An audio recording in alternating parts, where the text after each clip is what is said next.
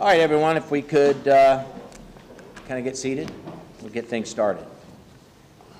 Good morning. I would like to call to order a meeting of the Board of County Commissioners. Today is September 17th, 2024, and the time is 9:33. I would like to call on Pastor Kyle Strom from Ocean Church for the invocation. Welcome, Pastor.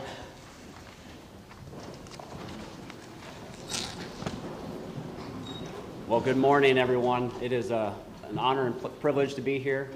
I just want to remind us, it says in Psalms 118, this is the day that the Lord has made, and we will rejoice and be glad in it. So let us pray. Father, we thank you so much for a day of sunshine. Lord, we thank you for the five senses that we can smell and taste, and we can soak in this awesome Florida sun. Lord, we pray for this meeting right now, Lord. We pray for the decisions that are going to be made. Lord, we thank you for the leaders that you have appointed for our city, for our county.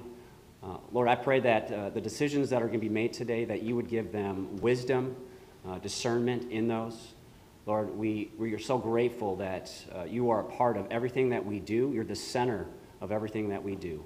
So, Lord, now, be in this meeting. We love you so much. In your great and mighty name, amen. Amen. Amen. Thank you, Pastor Kyle.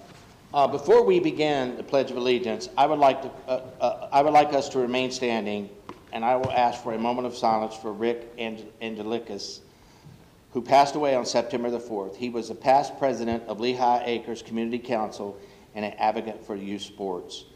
He will be missed. Our thoughts are with his wife, Ruth, and his family. So please join me in a moment of silence.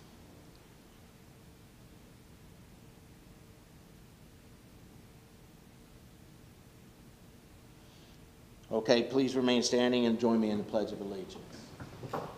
I pledge allegiance to the flag of the United States of America and to the republic for which it stands, one nation, under God, indivisible, with liberty and justice for all. All right, please be seated.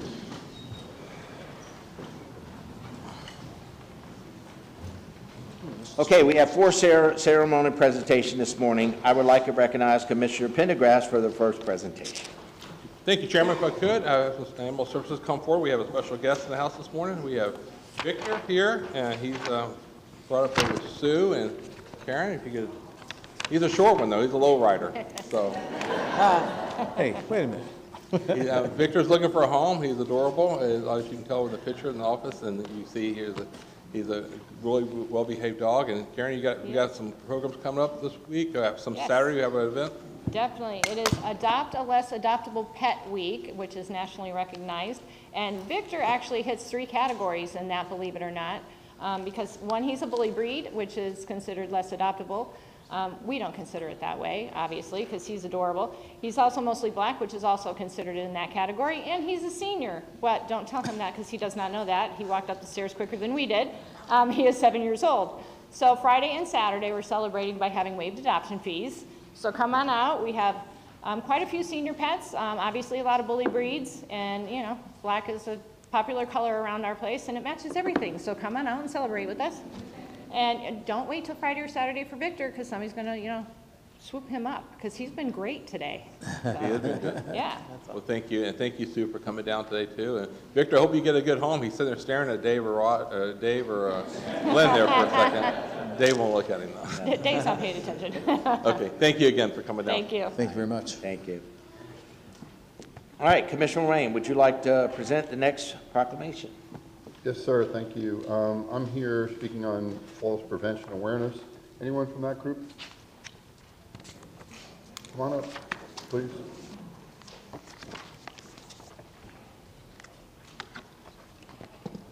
Thank you. I'll read the proclamation. We'll take a photo, and then obviously someone that would like to say a few words. Okay. Whereas over 27% of Southwest Florida residents are over 65 years, and whereas falls are a leading cause of fatal and non-fatal injuries among Florida's senior population, resulting in significant physical, personal, social, and economic burdens. Whereas estimated that there are more than 150,000 hospital-treated injuries from falls from Floridians 65 and older, with medical charges exceeding $2 billion. And whereas among Floridians 65 and older, falls account for more than 75% of all fractures treated in the emergency departments. And whereas falling and the fear of falling can lead to depression, loss of mobility, loss of functionality, independence. And whereas injuries from falls are a preventable community health problem. And whereas falls prevention education is critical first step in increasing public awareness regarding elderly fall prevention and home safety. And whereas cost-effective home modification and community strategies are available to improve safety and lessen the likelihood of falls and debilitating injuries that result from. And whereas implementing elderly fall prevention strategies is an effective tool for reducing the stress associated with providing caregivers services. And whereas the Florida Department of Elderly Affairs, Community for a Lifetime, the Florida Department of Health, Office of Injury Prevention, Florida Statewide Prevention Coalition, and statewide agencies on aging, in partnership with Florida communities and residents, are working to increase awareness of this issue and encourage Floridians to take steps to protect those who are at risk of falling. Now, therefore, it's been resolved by the Board of County Commissioners on September 22nd, 2024, as National Falls Prevention Awareness Day in Lee County. It's signed by our chairman, Mike Greenlaw. Thank you.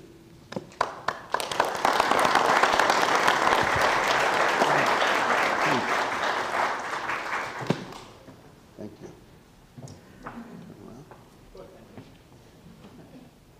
Morning.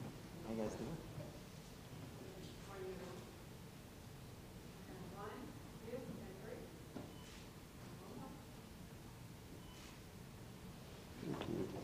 Here's a proclamation. Would somebody like to speak? My pleasure. Thank you. Thank you. Very much. We have Kaylee, one of our wonderful advanced providers, who would like to say a few words. I would just like to thank everyone, the community, for their support. I was a first responder myself before I became a PA, so huge respect, huge admiration to all the first responders who protect and serve our community every day, help make our job possible. Thank you guys for what you do day in and day out. And on the hospital side of things, it takes a lot of people to come together and provide care and work together to keep all of our patients safe and provide them the best care possible. So just thank you, everyone, for everything you do every day, and thank you to the community for your support. Thank you. Thank you. Thank you.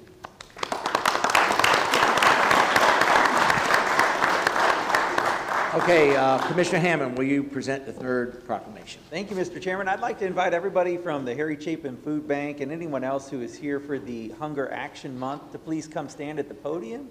I'd like to read this resolution into the record. Good morning. How you doing? Good morning, Brian. How are Good. Good. Glad you're here. Thank you for joining us today. I'll read the resolution into the record, and then we'll have you come up and take a picture, and then after that, we'd love to have you say a few words. Wonderful. Okay, so the resolution reads as follows. Getting old, so I got to use these now.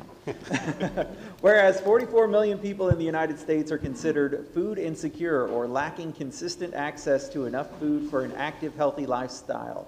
Whereas more than 13 million children and nearly 7 million seniors in the United States experienced hunger. Whereas food insecurity can affect people from all walks of life, with millions of Americans being just one job loss, missed paycheck, or medical emergency away from hunger. Whereas limited access to health and nutritious food can have a long-standing effect on individuals, especially children, such as negatively impacting health, development, and well-being, leading to increased medical issues, poor academic performance, and delayed developmental milestones. And whereas Hunger Action Month is observed each September seeks to raise awareness about hunger in America. And whereas Hunger Action Month seeks to inspire action by calling on individuals to do their part to end hunger in their communities. Whereas the Harry Chapin Food Bank is the largest hunger relief organization and the only Feeding America partner in Southwest Florida, serving Collier, Lee, Charlotte, Glades, and Hendry counties. And whereas Harry Chapin Food Bank is steadfastly committed to ending hunger in Southwest Florida. Whereas Harry Chapin Food Bank serves approximately 250,000 children, families, and seniors a month in need through a variety of innovative programs and partnerships aimed at ensuring everyone has reliable access to healthy and nutritious food. Now therefore be it resolved that the Board of County Commissioners of Lee County, Florida does hereby recognize September 2024 as Hunger Action Month in Lee County, and we encourage everyone to take a part in ending hunger. It's duly executed this 17th day by our chairman, Mike Greenwell. Congratulations. Thanks very much.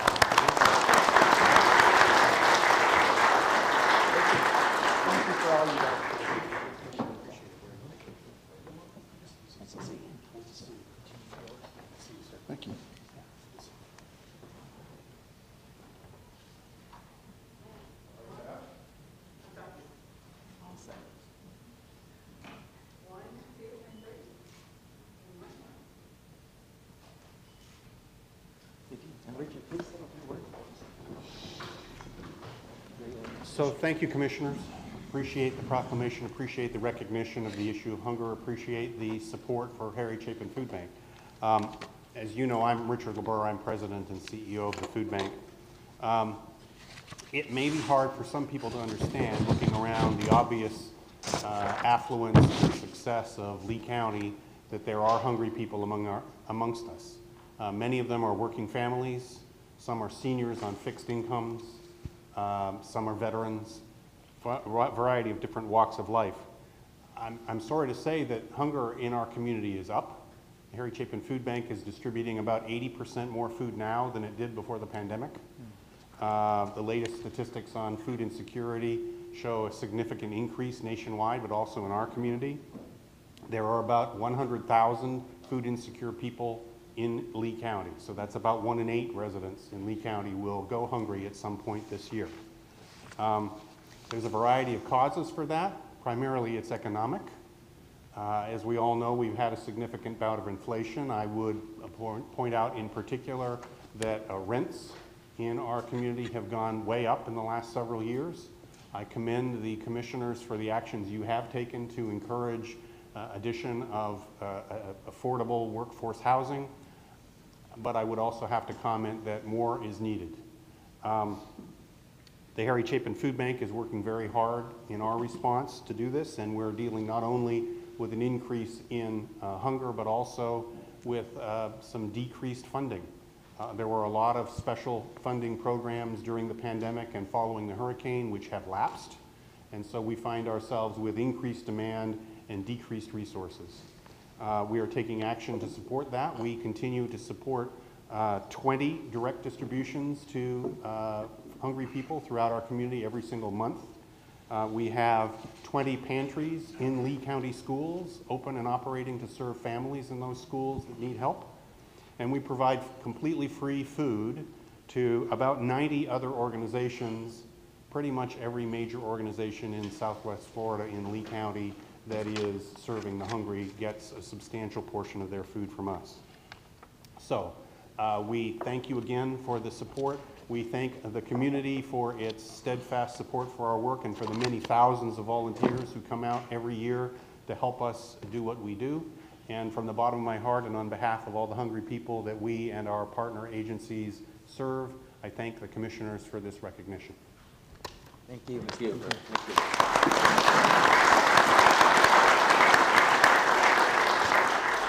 All right, the last ceremonial will be presented by Commissioner Roy. Thank you, Mr. Chairman. Mindy Simon here? Come on up, Mindy. Anybody from the library? Come on up, please.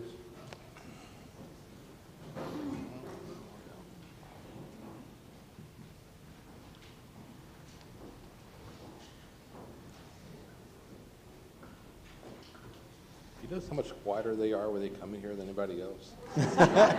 So it must be a library thing or something. It's a library thing.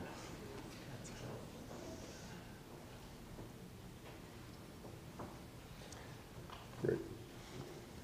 Proclamation reads as follows. Whereas Lee County Library System, established by the Board of County Commissioners September 23rd, 1964, celebrating 60 years as community centers for our residents, providing most limited opportunities, education, employment, entrepreneurship, and engagement. And whereas the library card and the use of local facilities enriches our lives and understanding of the world through the connection between the community, its people, its resources. And whereas the Lee County Library System provides materials and resources both in libraries and online across and access of programming, computers and gathering spaces of which people learn, discover, evaluate, and use information for their jobs, education, health, and recreation. And whereas librarians and library staff continue to look to the future for what libraries can do for the residents of Lee County, supporting the growth and development in Lee County, improving access to resources and services. And whereas a library card is the key to opening the world of information, literacy, and opportunity for all people of all ages.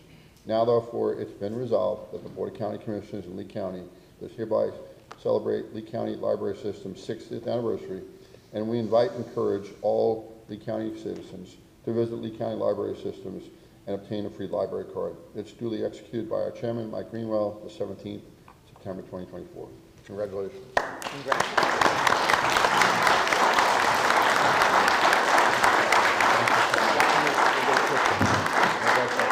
We'll take a picture.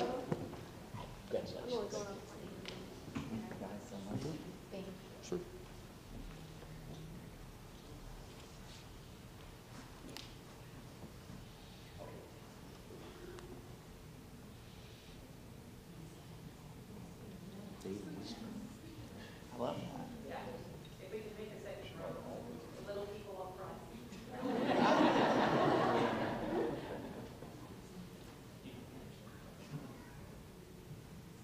Tighten up, tighten up. There we go. All right. And we're ready. 1, 2, and 3. One more. Thank you. Thank you very much.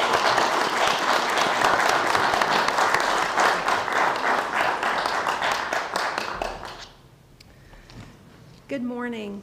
Thank you for recognizing the Lee County Library System reaching this milestone anniversary, 60 years of being a library system, and acknowledging the value of having a library card. On September 23, 1964, the Lee County Board of County Commissioners voted to establish, operate, and maintain a countywide, tax-supported free library system. In the 60 years since, the Lee County Library System has grown to include 13 libraries, outreach and mobile services, telephone and virtual reference, home borrower services, and a variety of online services and resources. We appreciate the continued support of the commissioners, county management, staff, and the community. Our library staff is incredible, and we are all proud of the services the Lee County Library System provides to the residents, employees, and visitors of Lee County. Our libraries provide the spaces, resources, programs, and excellent customer service to meet the needs of those we serve. Here's to many more years of Lee County Libraries positively impacting our community. Thank you for your recognition and support. And I also encourage everyone to visit our libraries and get a library card. Thank you.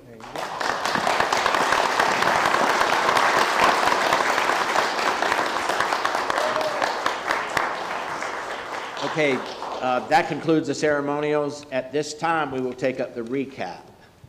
There are no items to defer. We have one correction. The administrative agenda online has item 1 as a county manager merit, and item 2 as the award CDBG-DR funds for affordable housing development. Therefore, we will take those items up in that order. Okay. At this time, we will take up the consent agenda. Moving on to the consent agenda, Commissioner Pendergrass, do you have any items to pull? None. Okay. Commissioner Hammond, any items to pull? None. Commissioner Sandelli, any items to pull? None. Commissioner Wayne? No. And I have none. So at this time, I do have a few comment cards. Marshall. Good morning, Marcia Ellis for the record. I'm going to speak on a number of items. I'm going to start with number 5, which is the alternative funding for Kingston. I stand in opposition for that. I think that the U.S. District Court has spoken loud and clear regarding concerns for the endangered species. I also reserve on the Land Development Code to review those in more detail. In terms of the acquisition for the Alico Road, I've put in pages and pages of comments with concerns for that as well.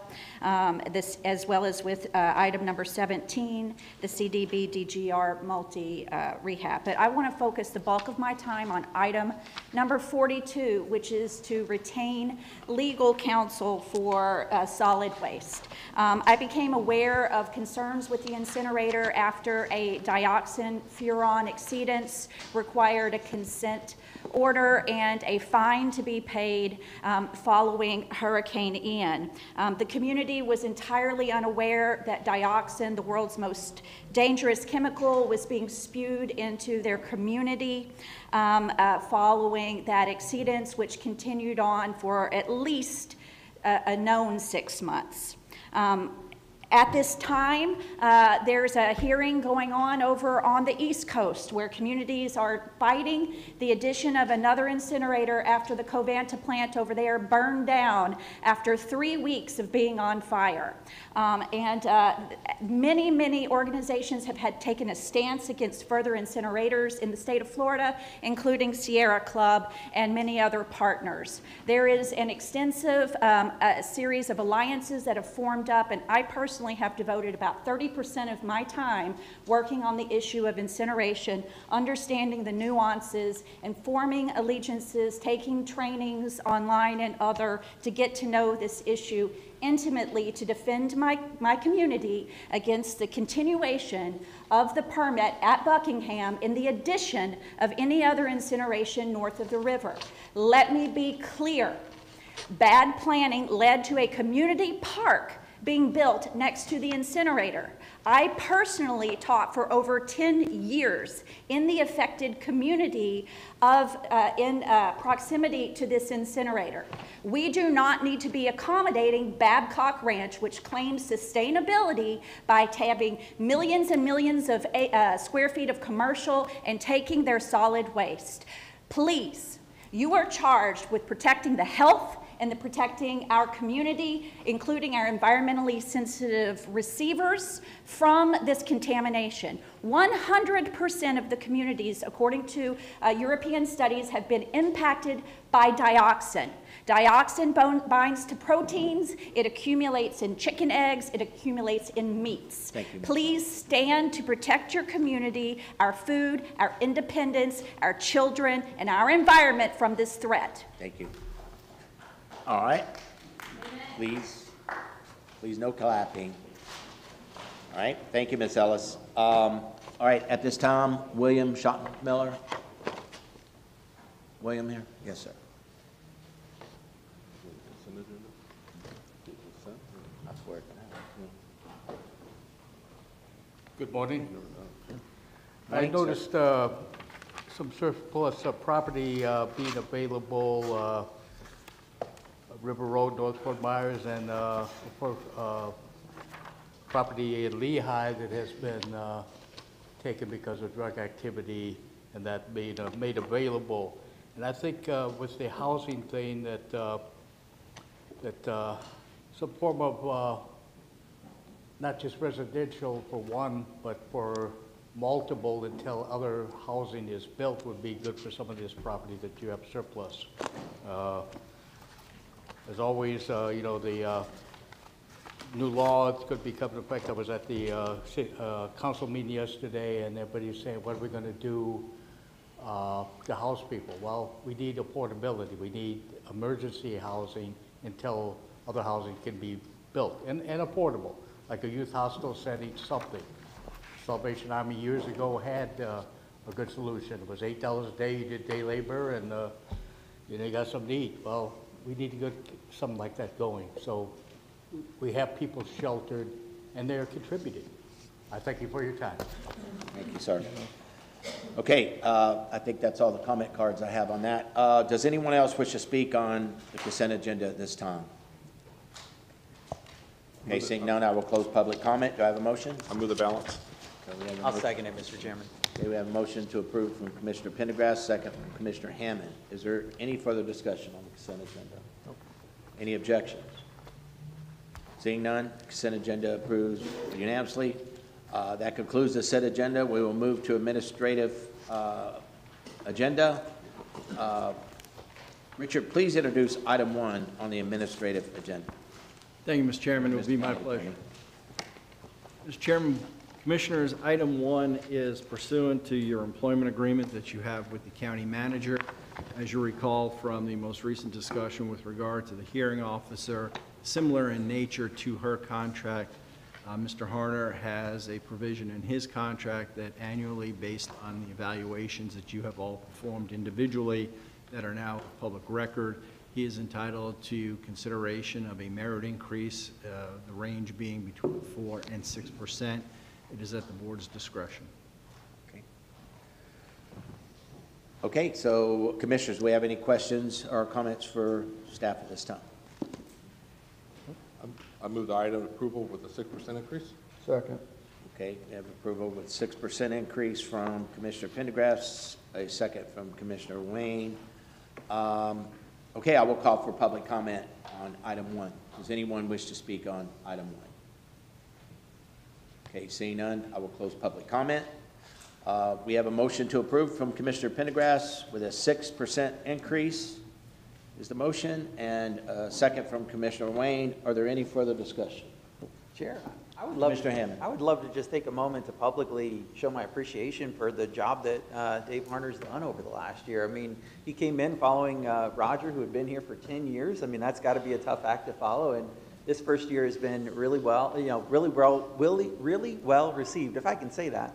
But, we all gave him wonderful evaluations, and I can tell you it has not been an easy first year, but I appreciate your leadership throughout this first year and the job that you're doing and the way you communicate with the board and work with us, and so thank you very much for that.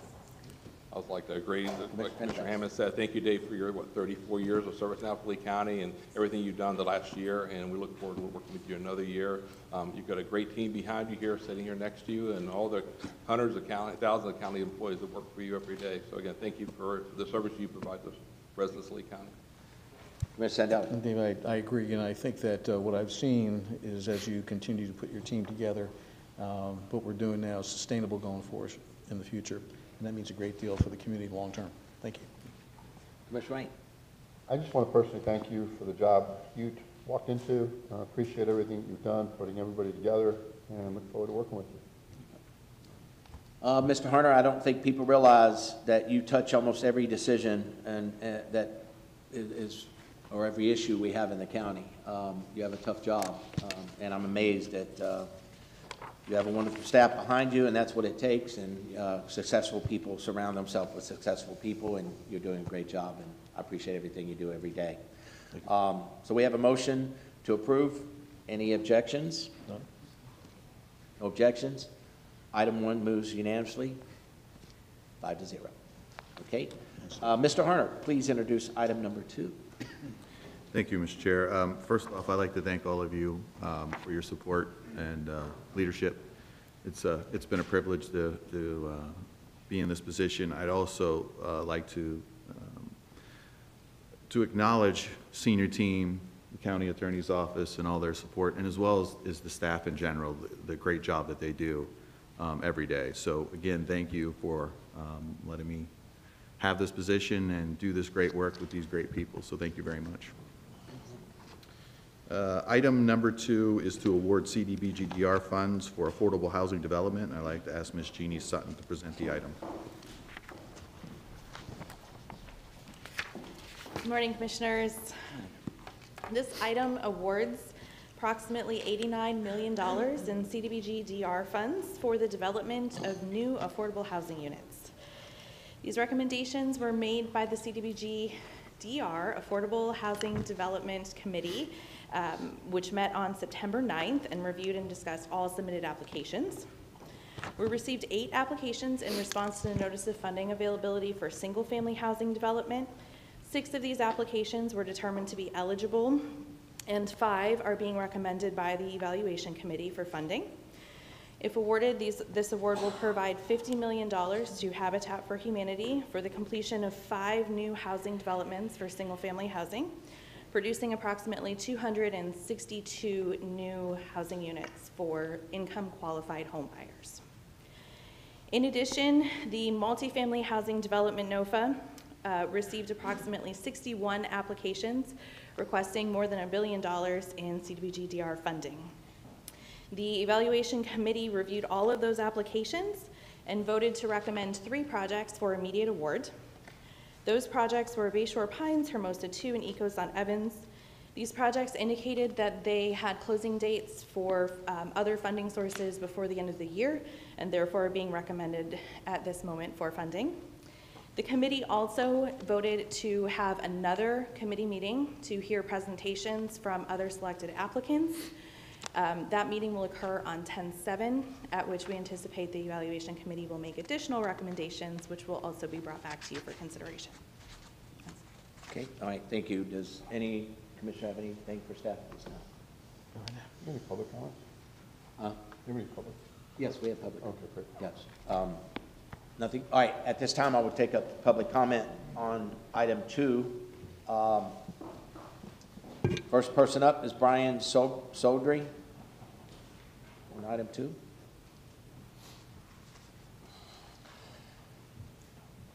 Up after that will be Billy Joe Bransfield. Good morning, County Commissioners. My name is Brian Sodre. I'm a general contractor and owner of Minneapolis. We're dedicated to building affordable housing, and the way we do that is by reducing the living square footage. This allows us to build quality homes at affordable rates. Helen Keller said, "Alone we can do so little.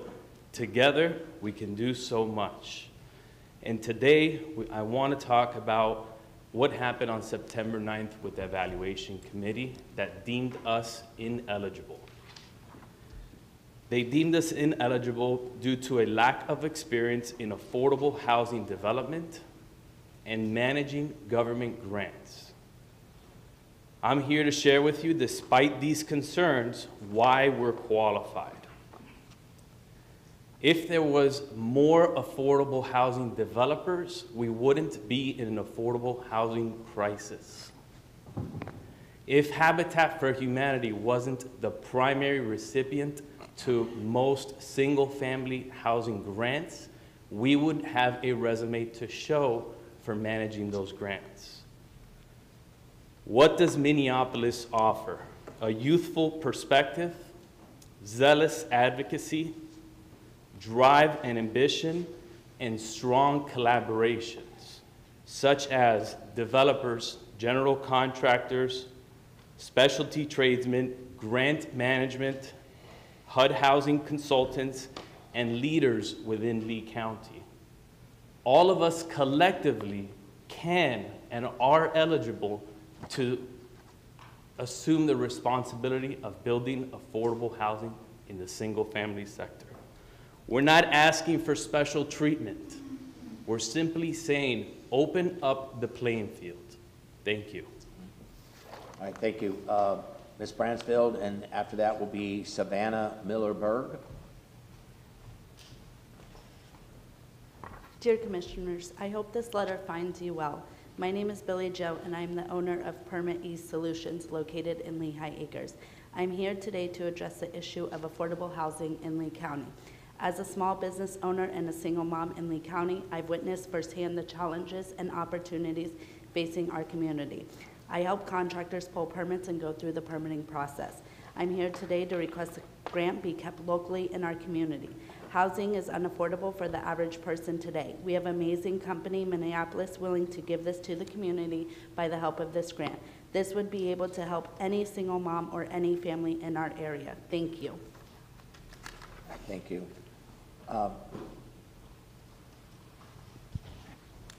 Savannah. All right, next after that will be Nicole. Mikhail. Yeah, I'm sorry, go ahead. Good morning, my name is Savannah Miller-Berg, and I'm with Community Housing and Resources on Sanibel Island.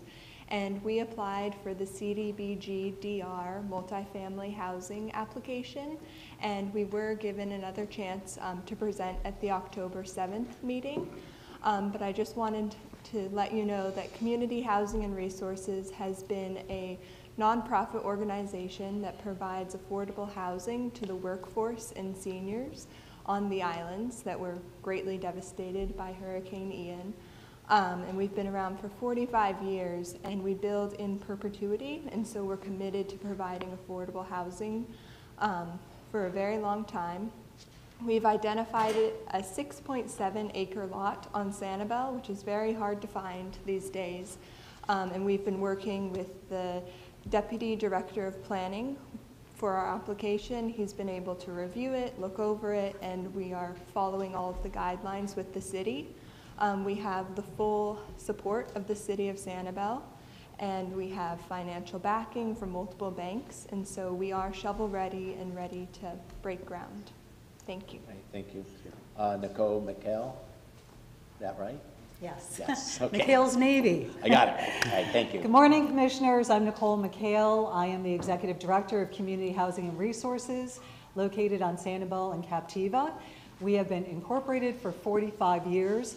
We are the only applicants that have applied for the CDBG DR, Disaster Relief Grant. We're the only ones that were impacted that have applied for this grant.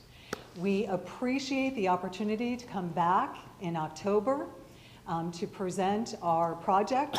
As Savannah told you, we identified 6.7 acres of land that we can build 20 units, but this land is going to afford us the opportunity to build more housing on Sanibel. We are shovel ready. We have the support of the city of Sanibel. And we are at a critical time in our community. We have working homeless individuals. 20% of the residents out on Sanibel are low to moderate income individuals. It's mind-blowing, I know, but it's true, because you don't drive down those streets.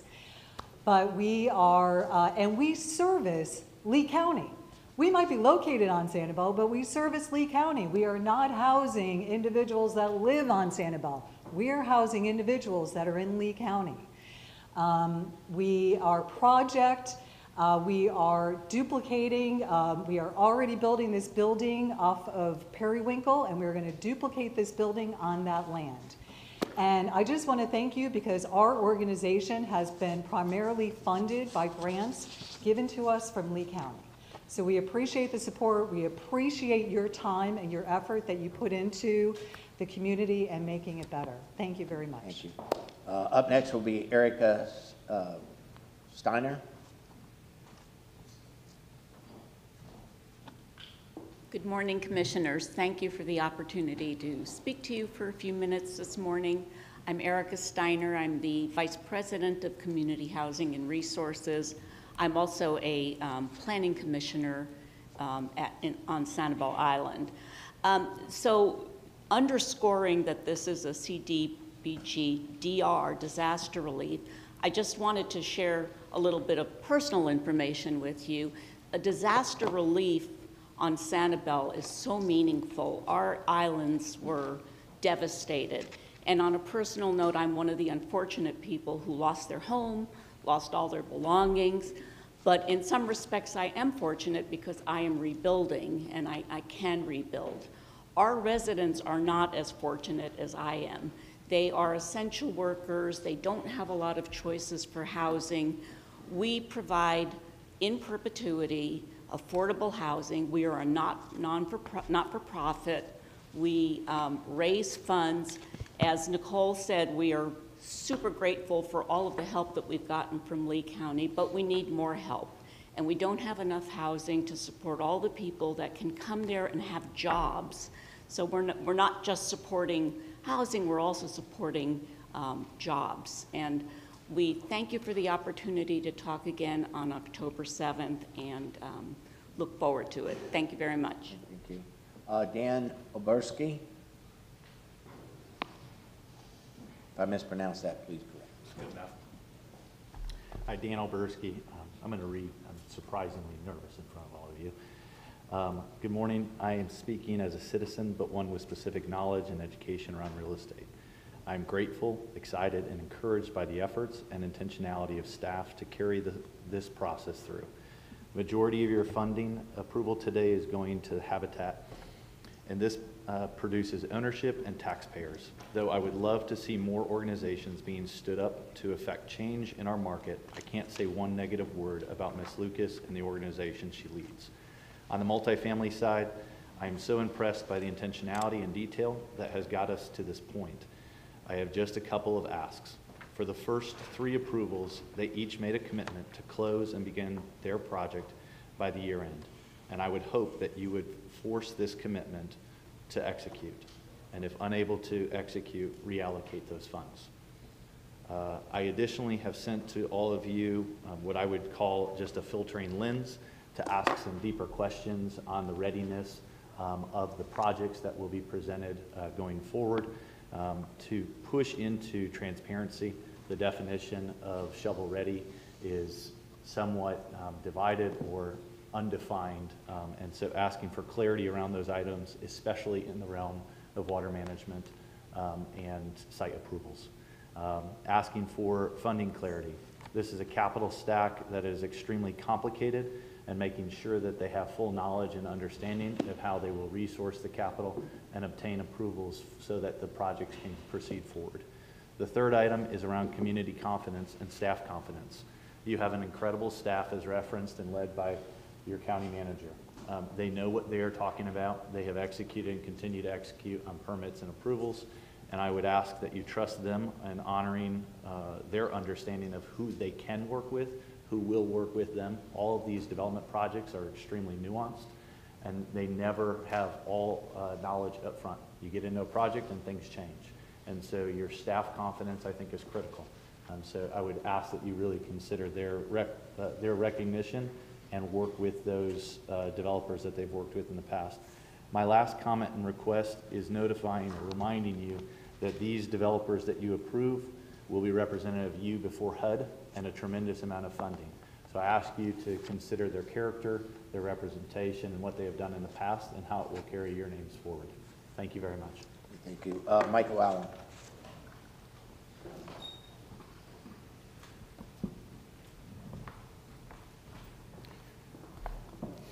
Good morning, Mr. Chair, Commissioners. Michael Allen, Revital Development Group.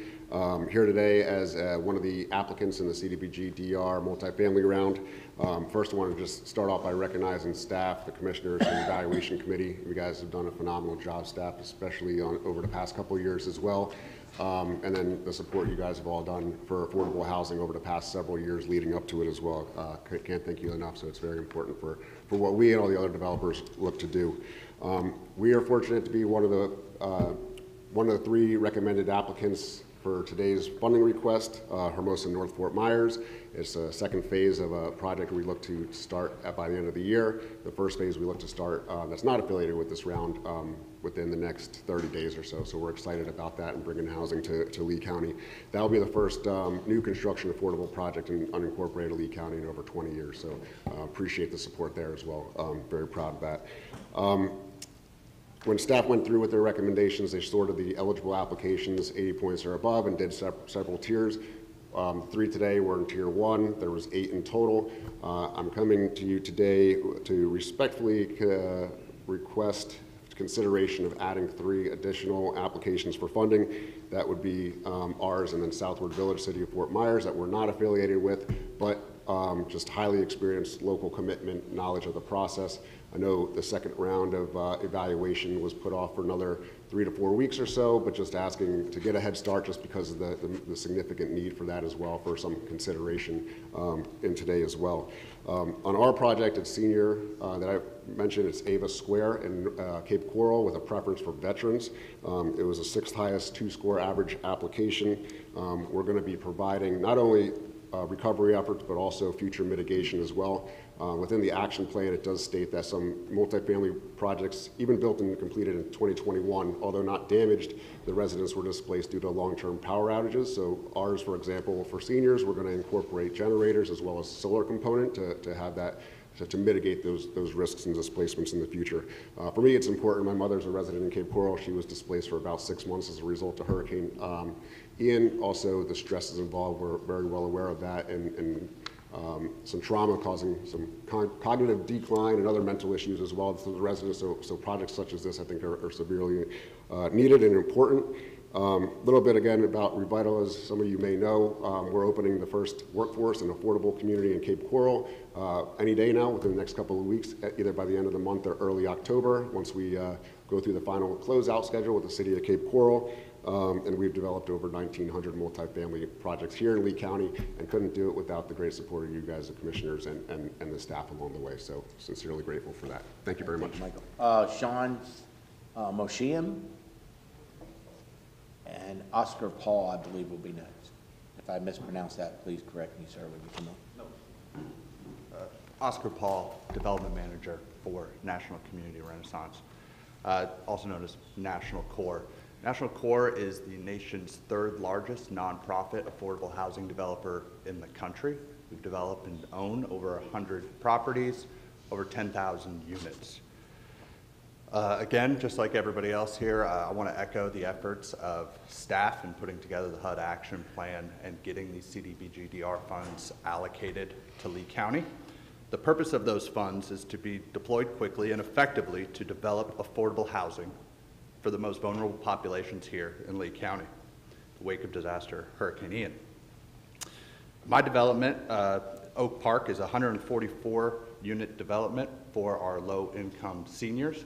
It's located in District 4, near the intersection of Ortiz and East Michigan Avenue. It's fully built out with amenities including a pickleball court, a pool, barbecue pavilion, community garden, fitness center, cyber cafe, as our current plans sit. Those current plans are permit ready. We have a permit issuance letter from the building department and are essentially ready to go. The last piece of the puzzle would be the CDBG-DR funds, with a request of $6.75 million and a total development cost of $42.6 million. We are extremely leveraged on that CDBG award. With that award, if granted today, we would be able to start construction this year and close early December. It's important to note that we received a score of 92 out of 100, and we're also a Tier 1 application. At the CDBG-DR Review Committee, hosted on the 9th of this month, and you'll see in your agenda, it was decided to fund those 3 developments that have a need to close on the funds prior to the end of this year. After being left off from the 3 recommendations that were brought to you today, we asked staff why we were excluded. We were told that in our application we stated a 10/31, October 31st closing date, and because of this, we would not be recommended as the required HUD environmental review would extend beyond that date. That is simply false. Nowhere in our application do we mention a closing date or the month of October anywhere. What we do say is that if the environmental review and the CDBG award is finalized by November, then we will be able to close first week of December and commence construction this year, 2024, quickly develop and deliver affordable housing to your residents. With my time ending, I thank you. I'm going to pass it on to my colleague Sean here to finish up our points. Good morning, Commissioners. I need to pause here. You are, Sean, please say your name. Yes, sir. Sean Mosheim with National Corps. Okay. I'm not sure, you spoke first, right? Yes, sir. And did it, you Michael Allen? No, that was Oscar Paul. Right. Okay, okay. I apologize, I didn't get your name in. All right, go ahead, sir. Good morning, I had Commissioners. it backwards is why. Thank you. Yes, sir, go ahead. Good morning. Thank you for your time. To echo my colleague Oscar's sentiment, we're really unsure how an October 31st closing deadline was brought about. There's actually no deadline to have a financial closing. The only deadline that we're up against is to get a firm loan commitment from Florida Housing Finance Corporation. As Oscar mentioned, we were placed in the Tier 1 category. There were only 7 developments out of 61 that applied that were placed in a Tier 1 category. We received a score of 92. We have all of our permits in place. We have all of our financial commitments in place. Again, we don't have a deadline to close by October. All that we need to do is get a firm loan commitment from Florida Housing Finance Corporation. And in order to do that, we need a positive funding recommendation from the county of the CDGB award. We have all the same financial closing timelines as the 3 developments that were recommended for funding. And in fact, there's enough funds to fund all Tier 1 applicants. So rather than delay the process and not hit our deadline by getting the CDGB award now for immediate recommendation, we kindly ask you all to please administratively approve our development in order to receive our firm loan commitment from Florida Housing so that we're able to meet our deadline with them. Thank you. All right, thank you. Okay, up next is Jacqueline McMiller, and Marcia Ellis will be next after that. Good morning, Commissioners. I'd like to thank everyone for giving us the opportunity to come and speak on this very, very important subject. I am here because I'm a representative of Ward 2 in the city of Fort Myers. The city of Fort Myers is one of the most low to moderate areas in Lee County, even though it's located within the city. Now, $50 million was awarded to one company, Habitat for Humanity. As we've seen with many of the developers that have stood here, many of the tier ones and others that have applied for the CDBG grant, they were overlooked. And I think that that's something that needs to be reevaluated. I think that the evaluation board has done a wonderful job. Nothing against them, but I think that there's a lot of things that have been missed, which I will share with you. My concern with Habitat for Humanity, I think that they've done a wonderful job for applying and being able to provide for low-income housing. However, there's some concern as to their ability to ensure that this is a sustainable housing community.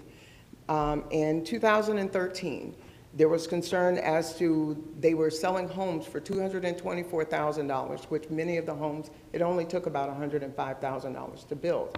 Out of 1,274 Habitat home buyers, only 118 families have been able to pay off their mortgages. The rest have been foreclosed on. So that's really concerning. We're looking at sustainability for where they're going to sell these homes at an affordable rate where they can sustain at least a Category 3 hurricane. So these are some things that are concerning. We need to start looking at other housing opportunities, even smaller homes. I know that there was a mention of some of the mini homes. These are affordable housing that is available, and you have developers that are here to be able to build these homes and provide the affordable housing that is necessary. On behalf of the city of Fort Myers, myself, especially in Ward 2, which is the most economic dependent people in the area, we need to look back and take a look at what the decisions that have been made thus far. I thank you for your time, and I will give my time over to Marcia Ellis. Thank you.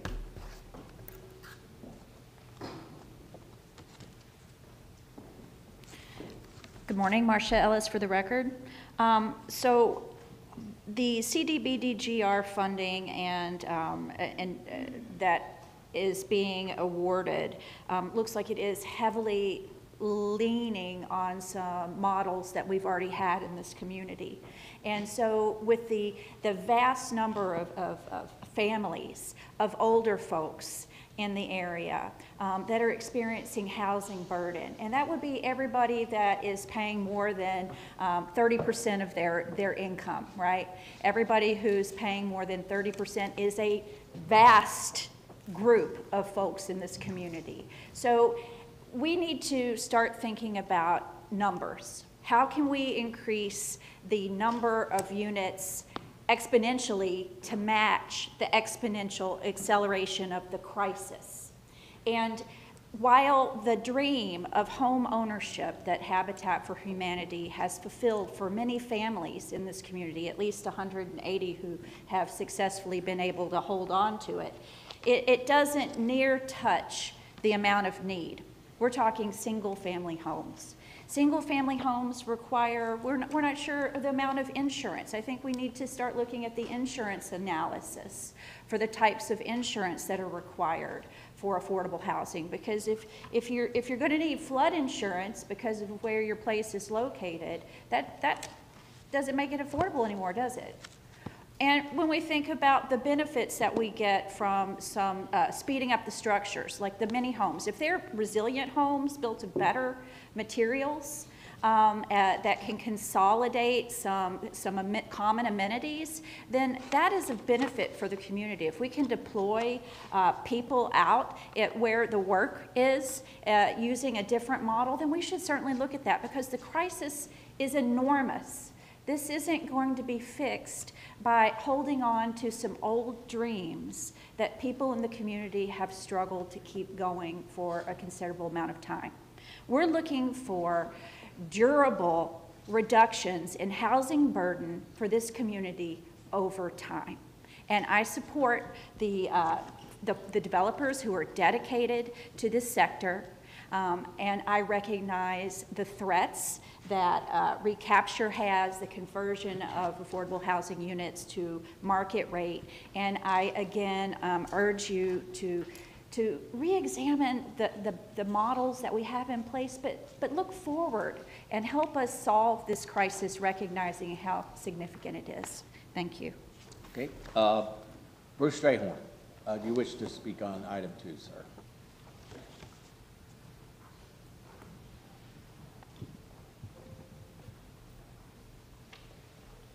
Mr. Chairman, members of the board, my pleasure to be here. I appear here today as chairman of the Fort Myers Housing Authority, established in 1960, that serves over 15,000 residents that are largely 70% or less than AMI.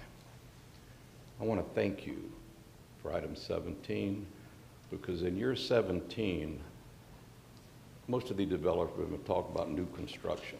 The one in 17 are to fix the roofs at Renaissance, to fix the roofs at East Point, to fix the roofs at East Point Landing, where the mold is, where it's happening now. Nothing critical about any of these other applicants, but your staff, I think, correctly identified these folks need something now. So this is a thank you for chairman and members of the board. I don't envy you in playing King Solomon in the future, but thank you for what you've done so far. Thank you, Mr. Strayhorn. All right, I think that concludes the cards. Does anyone else wish to speak on this item at this time? Please come on up, state your name. Wait, I'll get you guys next. Come on up. And if I missed your card, please let me know. Okay, yeah, go ahead. Please state your name then. Thank you. Hi, I'm Dawn Hauser with Cross Country Mortgage. I have the opportunity to work with a lot of the affordable housing here. I'm one of the down payment assistance experts in your county, and Lee Cares had approved me as one of their lenders.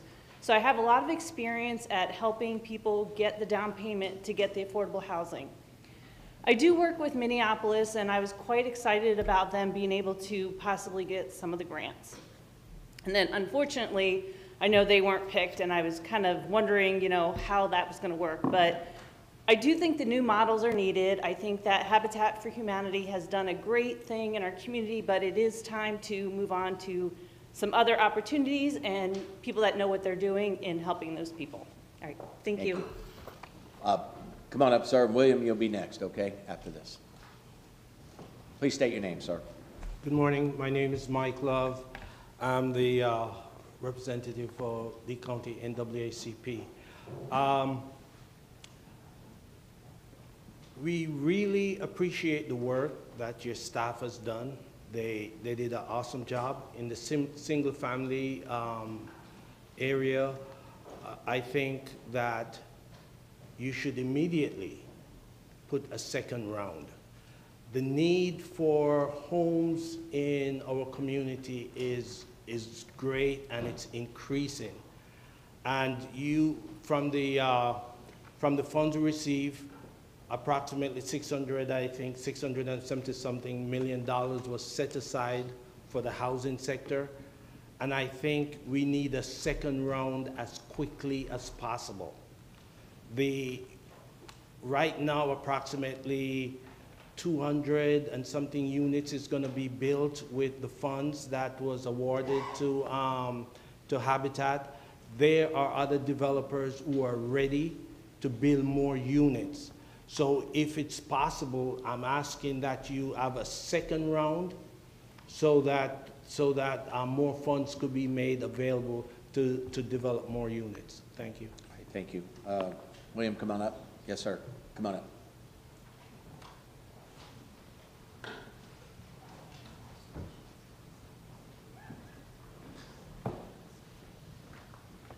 Willie Joe Schaubel for the record.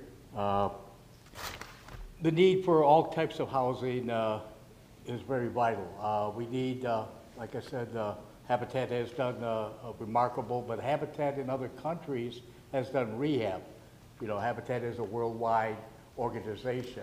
The tiny homes and the other people that are here, we need, you got all kinds of sites that I brought up throughout the years coming here. that could have these tiny houses. You got Nuna, you got Gibson Circle, you got Ortez, a lot of places that had mobile homes that could, vacant sites that could be, utilize these tiny homes, you know? So we need people off the street. We need multiple housing in the emergency, kind of the hostile setting. 89 million could help a great deal and get the emergency housing also. That's what, you know, we don't need people dying on the streets. So I'm glad to, you know, like I said, pay it back. You know, if we can get a little bit of money, I don't want to see people die. So any consideration on a part of that to, as a continuum of care, like to North Fort Myers Community Center, different places, so we can have housing in the different areas. The property that was on this list, utilizing it to have affordable housing, and the profits go back into housing mainly. So let's all work together. I thank you for your time. All right, at this time, anyone else wish to speak on item 2? Okay, seeing none, I will close public comment. Would someone like to make a motion at this time? Or comments? Mr. Chair, could we go ahead and dive into some of the questions that were raised? Absolutely. I mean, this is a big deal. We don't do $89.5 million every day. That's right. So, Have for discussion. Appreciate that, Mr. Chairman. So let's, if I may, I'll direct the questions to the county manager, and then he can ask whoever he'd like to respond to them. But first, tell me a little bit about, I understand this is kind of like a first round, and there is a meeting on 10/7. If you could just kind of, in plain English terms, explain what is the October 7th meeting about? What's the goal of that? Mr. Chair? Yes, sir. I'd like to ask Mr. Zaire to respond to that question. Yes, Commissioners, I think Mr. Oberski's comments to the board this morning really summarize what the October 7th meeting about, and that is these are extremely complicated proposals, both from a financing and a development process perspective. And so your committee has asked for another meeting where eligible applicants can make presentations. They can Q&A those applicants some more, which they did for almost 4 hours in the first meeting, but they need more time to keep doing that. And so really this October 7th meeting is for them to continue to gather information, do some due diligence, and then formulate some additional recommendations for this board. And remind everybody, who are they presenting to on October 7th? So the applicants would be presenting to your evaluation committee members. This is the group that you appointed to vet these projects and make recommendations. Gotcha. And so these will be eligible applicants, and how much money is available? Is there enough money available to fund more projects? Yes, sir. If the awards are made here today as recommended by the committee, you would still have roughly $110 million of multifamily awards to make. Okay, and so it's very, very likely that if you get to present on October 7th and your application is met with favor by the committee, when do you think we would see the final decision come back before the board for those folks? I would anticipate, depending on the complexity of the recommendations and any additional due diligence that has to happen, it would either be your second meeting in October or your first meeting in November. I guess one thing I was really impressed with was the efforts at CHR on Sanibel. I've seen them present many places before.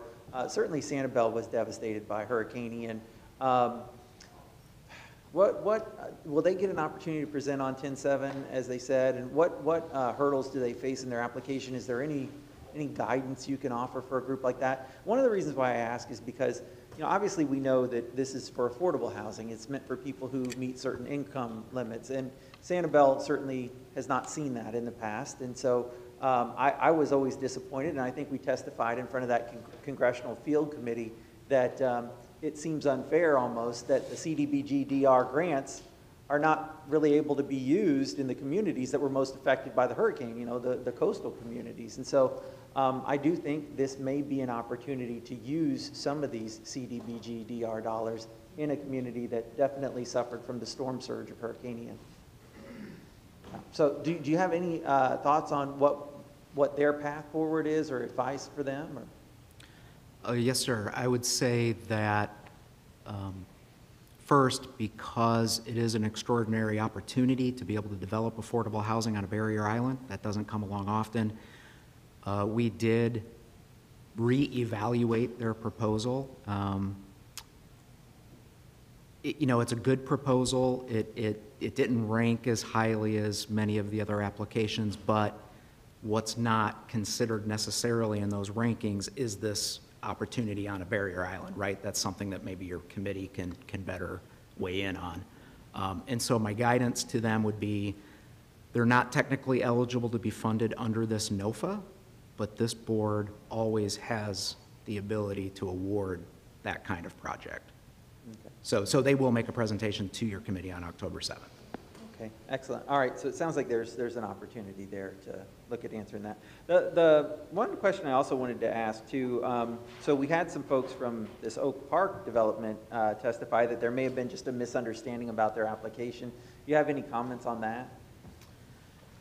Commissioner Hammond, it could well be. So just as some background, I will tell you 3 of the applicants whom are before you today contacted us months ago, making us aware of some funding commitments that they needed to close on by December. And indeed, we accelerated the process to try to accommodate that if this board were inclined to award those projects. The California group with Oak Park here that you're talking about, they flagged this at the very end of the committee meeting. We were unable to evaluate that or vet that in the moment. I know the team believed that the Florida Housing Finance Corporation letter that was included in their packet dated November 1st, 2023, required them to get that funding commitment within a year's time. That may not be the case. It might be that they do have longer than that. I will tell you, we've tried to confirm that with Florida Housing Finance Corporation, and as of this morning, they've not yet confirmed it. That doesn't mean it isn't true. But, the committee really didn't have a chance to consider any of that, and I don't think it was fair to them to try to evaluate that in the moment.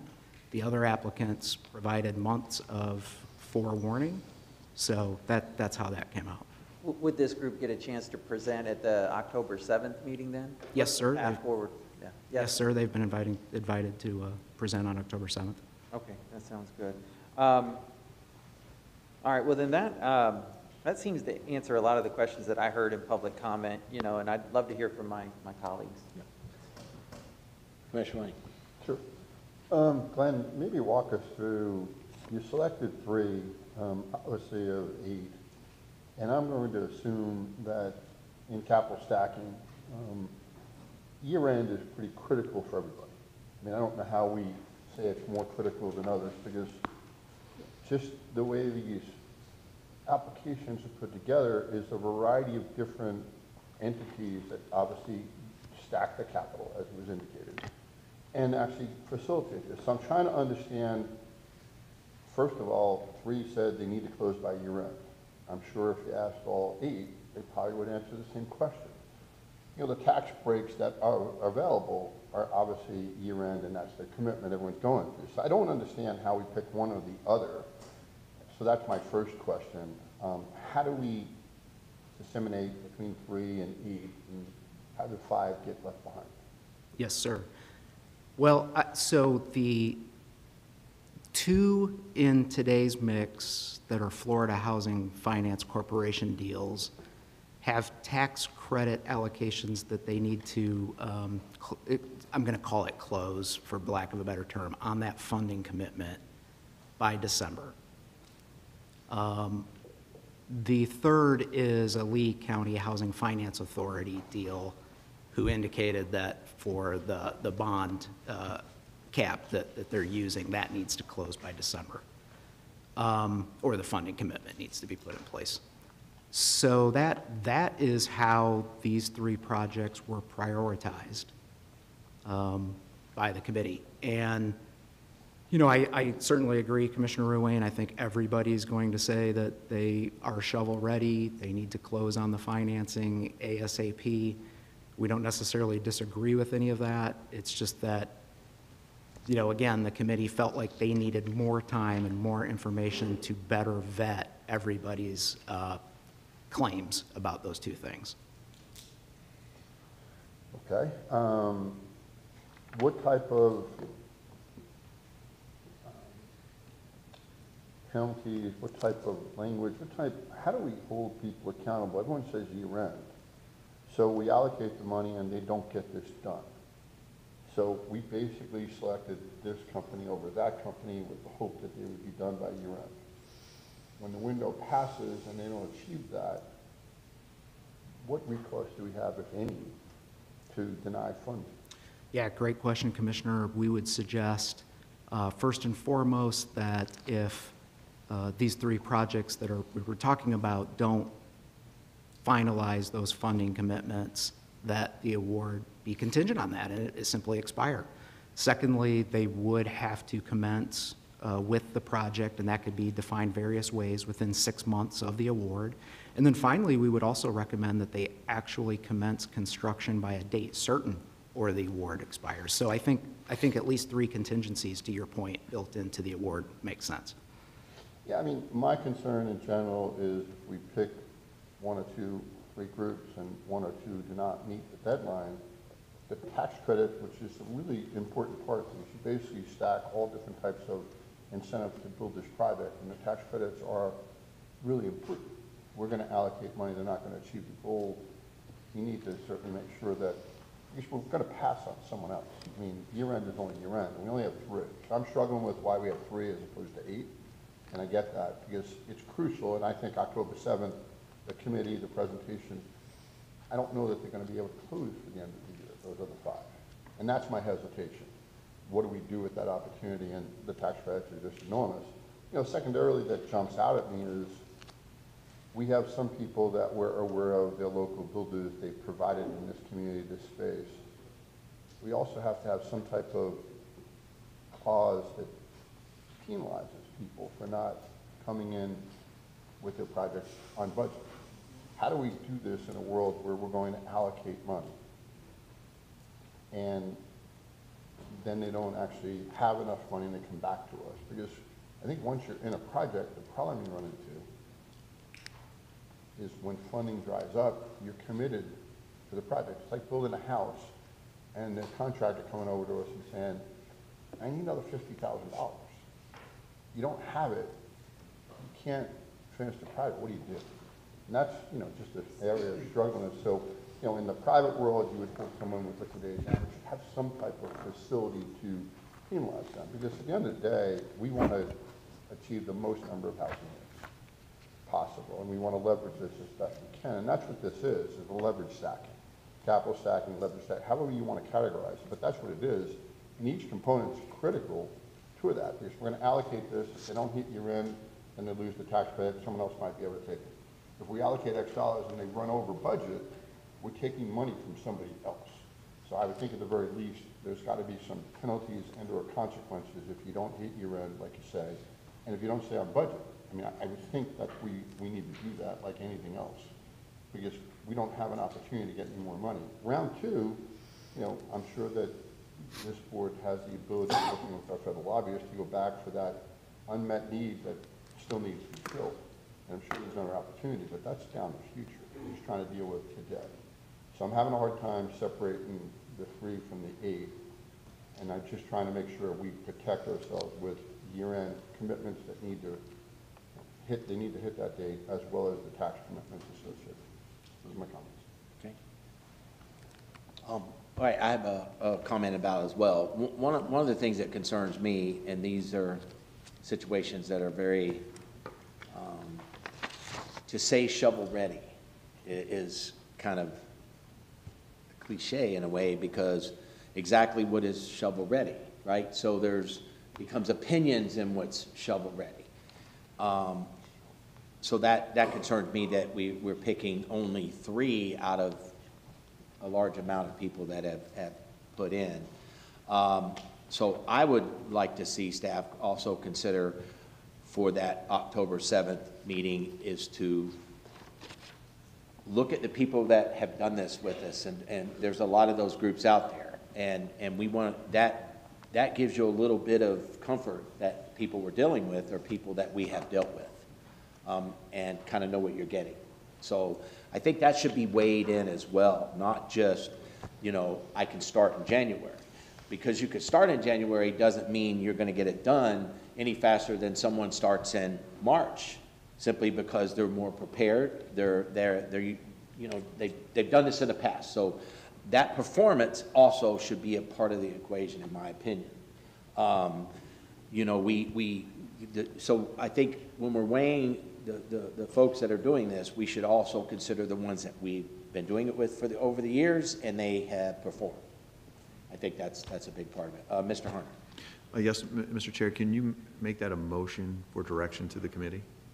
Yeah, I would like to make that a motion. I'd like to make a motion that, moving forward, and let's see if I get this right, I'd like to make a motion moving forward that we reevaluate our criteria and consider, I don't know kind of how to word it. Glenn, can you help me on that? But yeah. Yes, sir, Mr. Chair. I don't want to put too much in there to take it away, so please help me on that. No, Mr. Chair, I think we understand you are looking for experienced affordable housing providers that probably have experience with both state and federal funding that we've worked for before, probably have done projects even in this community, and that should be given some weight by the committee. Does that? Yes, exactly. Because I think that should be weighed in on the people we're using, because it gives us a little bit of confidence in what we're, you know, we're getting people that we know we can trust, I guess is the best way to say it. Commissioner Sendell. I'm going to have a comment if you're... I'm going to make that motion Okay. that Glenn did for me, so I'll make that motion to approve under that. I'll second that. We have a second from Commissioner Wayne. Commissioner Sendelli. I just want to step back a little bit. I've been associated with the real estate industry for 40-some years. Learned some things, and I've forgotten a lot and stuff like this. But I don't think there's been a bigger challenge in those 40 years than trying to solve the affordable housing issue for a variety of reasons. These funds, to me, are kind of a godsend that we finally have some money to make these things go forward. With that comes our responsibility to how we use those funds. And that responsibility goes down to a process, and a process takes time. Any process is frustrating to everybody. But as was said here today, it's a very complex process. And I hope that we can appreciate the fact that nobody sprinkled us here with magic dust. We're trying to work through this process and be fair. And I want to get away from the construction piece for a minute. I've gotten to know Habitat for Humanity for some of the work that they've done. And I think that their model is one model. I'm not saying it's the all-in, but I think the structure of that model incorporates more than buildings. It incorporates families and how families get a piece of what's going on. I endorse that model, but I also do believe that there are some new models that will take us forward as in anything else. And I hope that we can help create a pathway, you know, for those new models to be looked at. But I go back to what Commissioner Wayne says. There's got to be responsibility for those who we incorporate in that. And I think reputation is something that's invaluable in the process. So that's my comments. Okay. Just so I could clarify to make sure that, so my motion would approve what's going on today, or would it say that we're going to approve this in October 7th? Are we saying that we're going to approve this, but the new part, or moving forward, we will definitely look into that criteria? Is that where this motion is? I just want to make sure of that. Mr. Chair, if you're consolidating the action item, it would be to make the awards that have been suggested by the committee, and then direct the committee to weigh the factors that you just articulated a few minutes ago. Or we could for say October we 7th. can approve all this on October 7th. So, Can right? we separate these? I mean, Yes, I'm that's why I'm asking. Do we need to separate the two? I'm trying to come up with, Yes. I think what you had alluded Yes. to, Mr. Chairman, is exactly where I was going. We need to make sure that the people that apply are held accountable, but we also want to make sure that they have the true criteria and elements to fulfill the obligation we have. I mean, experience is going to really matter in this item, because if you want to talk about a complicated way to build affordable housing, this is exactly it. So if you haven't done this before, I don't know that because the score is the best and you don't have any experience in Lee County, I have to worry that the budgeted number you submit may not be achievable. And there's your issue. It may be with all the best intentions to put a bid in, but when you land a landscape here and you learn the landscape, you can't achieve that bid. So what do we do? And that's why I think your local issue is helpful, because they've done this before. And I honestly don't mean any disrespect to anyone that's building affordable housing. I just don't think it's this time to basically break ground for the first time in affordable housing. I just don't. I'd like us to have a criteria to have people responsible, local, year-end. If you're not able to hit it, there's got to be ramifications. And I just want to make sure that what we're doing is all going to benefit everyone. I'm trying to make sure that there's only 3, and I'm still struggling with how we exclude and how we include. Because each one of these would say they need the tax credits. I'm sure if you brought the other 5 up, they would.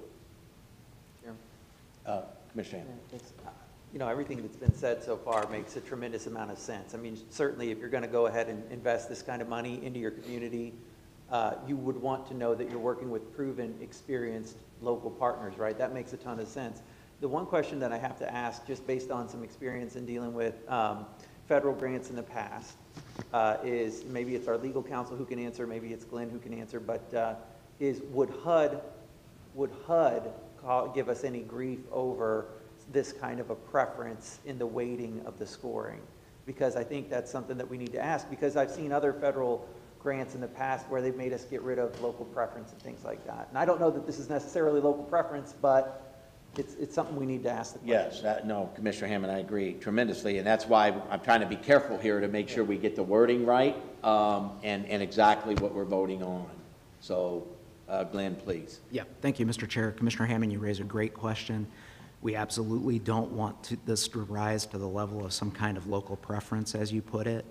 However, we'll make sure before conveying this direction, if this motion passes, we will vet it with our HUD grant manager before conveying that direction to the committee.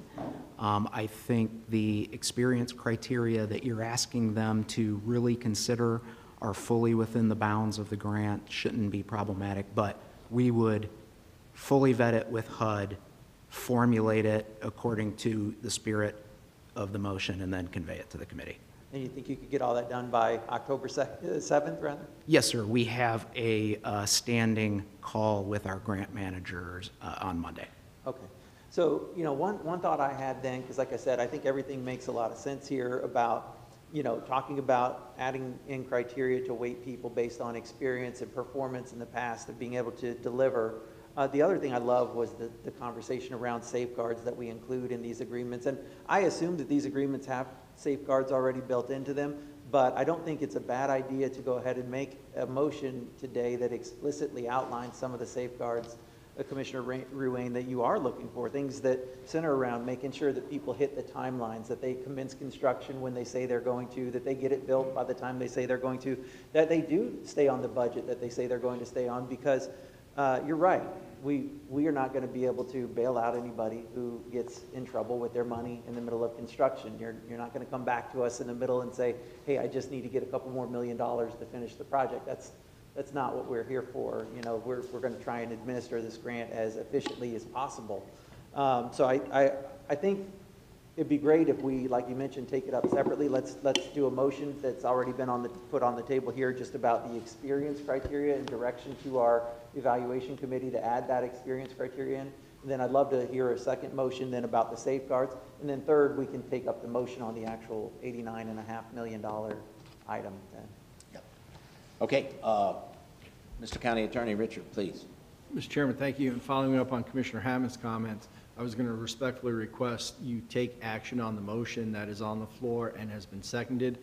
That motion will require public comment before you go on to further business. Okay, all right. So we'll pick up that motion first that we made and you second, or you do? I'm trying to make sure I understand, because where it got a little complicated was initially you said local and then you said approve this as a whole, and I want to make sure they're separate. Well, I agree, and that's what we're trying to say. The motion that we made, Glenn put out for us, would not be voting on this item 2 in front of us. It would be the motion I'm making that this would be the criteria that we would be looking for moving forward. So we would be making that motion. And then we would have a second motion, if you would like a second motion, adding some of the additional things that you talked about. Safeguards. Safeguards. Yeah, I'm just trying to make sure everyone's aware, and if we could restate the motion, because we might need to amend or add on to that. If you might state it for us, sir. Say that again, I'm sorry. I want to hear the motion because there might need some refinement to it. Again. You know what? And we might need to do some amendments. I'll take, all right. Glenn. Mr. Chair, I'll take another crack here. I believe the motion is to direct the committee to consider an applicant's experience in delivering affordable housing product in, if not Lee County, a similarly situated market. I hope that captures what you're looking for. Yeah, yes, I mean, I know we have to not exclusively do that. I understand that. But I think that we have to consider that to be a little bit of a part of it. So that, I'll agree with that motion, and I'll make that motion.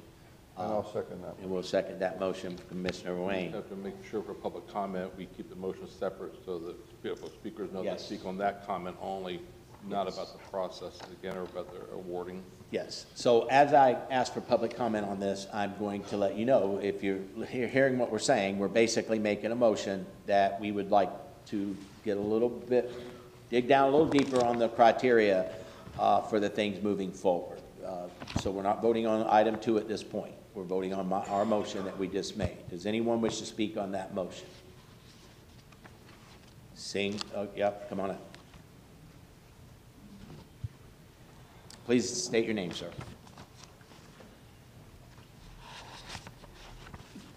My name is Brian Sodre.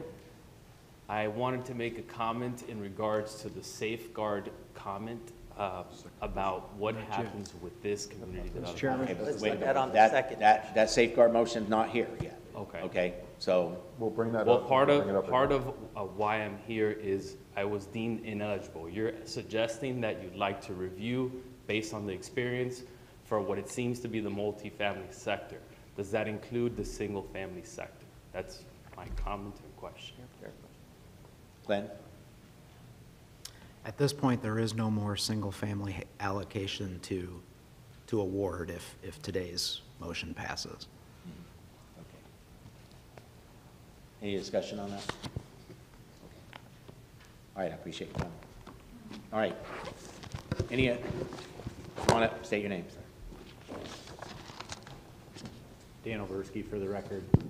I might just be curious whether or not utilizing specific types of permits rather than geographies be the mechanism by which you use to refine this in, is if people have worked with South Florida, if people have worked with any of the approving agencies. That seems to be a key factor right now in water management as a limiting factor, and very challenging on time constraints of when they're going to respond and when you're going to be able to get those approvals.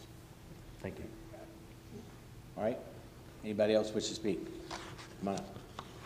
State your name, please. Thank you. For the record, Erica Steiner. I'm the Vice President of Community Housing and Resources, also a Planning Commissioner on Sanibel. I just wanted to add to our dialogue, and thank you for your comments on CHR. It means a lot to us. It's important. We have constructed, we are a foundation. We run affordable housing programs, but we do have local experience in construction. We built one of our communities in 2011. And we're also rebuilding post-hurricane one of our buildings now. So although we're not a developer per se, we do have experience with local development. So thank you. Okay. All right. Anyone else wish to speak? I'll speak. Ms. Ellis? Yes, thank you. Marcia Ellis, for the record. Let me just say that I think affordable housing is a bit of a calling for those developers that see this as their mission, because we know that the profit margins are less. I mean, when we look around, we see, you know, luxury, market rate, multi, and single res popping up like literally mushrooms after a warm summer rain. So I think that as much as I would like to assign positive intent locally, I think that the time is ripe and ready for innovation, new faces pushing into the market, bringing in new techniques so that we can speed up the process. I believe that having infill is really important in this, and that, you know, when we're doing infill, there's less of an issue with the storm water, there's less of an issue with the permitting and approvals, because we want to have affordable housing where people can access transportation. So I respectfully disagree with putting more heavily weighting the local in favor of innovation and bringing fresh blood. All right, thank you. Any other comment?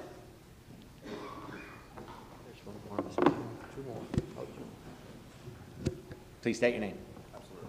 Oscar Paul, National Corps, representative of the development Oak Park. When considering developer experience, I think that it's important to mention that developer experience was a scored item contained within the notice of funding availability.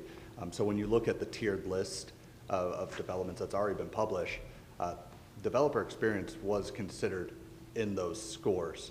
I like the idea of bringing in new faces, but beyond just the developer and owner entity, you need to look at the development team, which includes architect, civil, local consultants, and what work you've done as far as outreach in the local community regarding your development. Again, community outreach and engagement was a scored item within the NOFA that's on the tiered list. Thank you. Thank you. Come on up. Please state your name. This is for the motion. Got to be, make sure we're on the motion. Willie Joe Shopper for the record. I noticed affordable housing projects, you have 8 of them. My thing is, like I've said for years, we need people off the street. We need people that have children. There's a lady that has a little baby that I brought up here that is going to be living in a room because new owners took over and she's getting evicted, okay?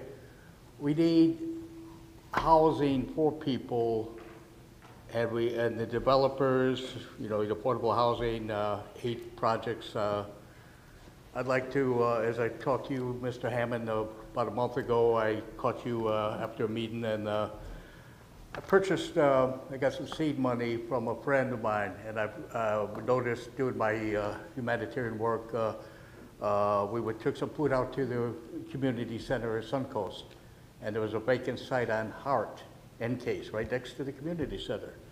So a friend of mine purchased it with me, and I'd like that developed for that community, okay?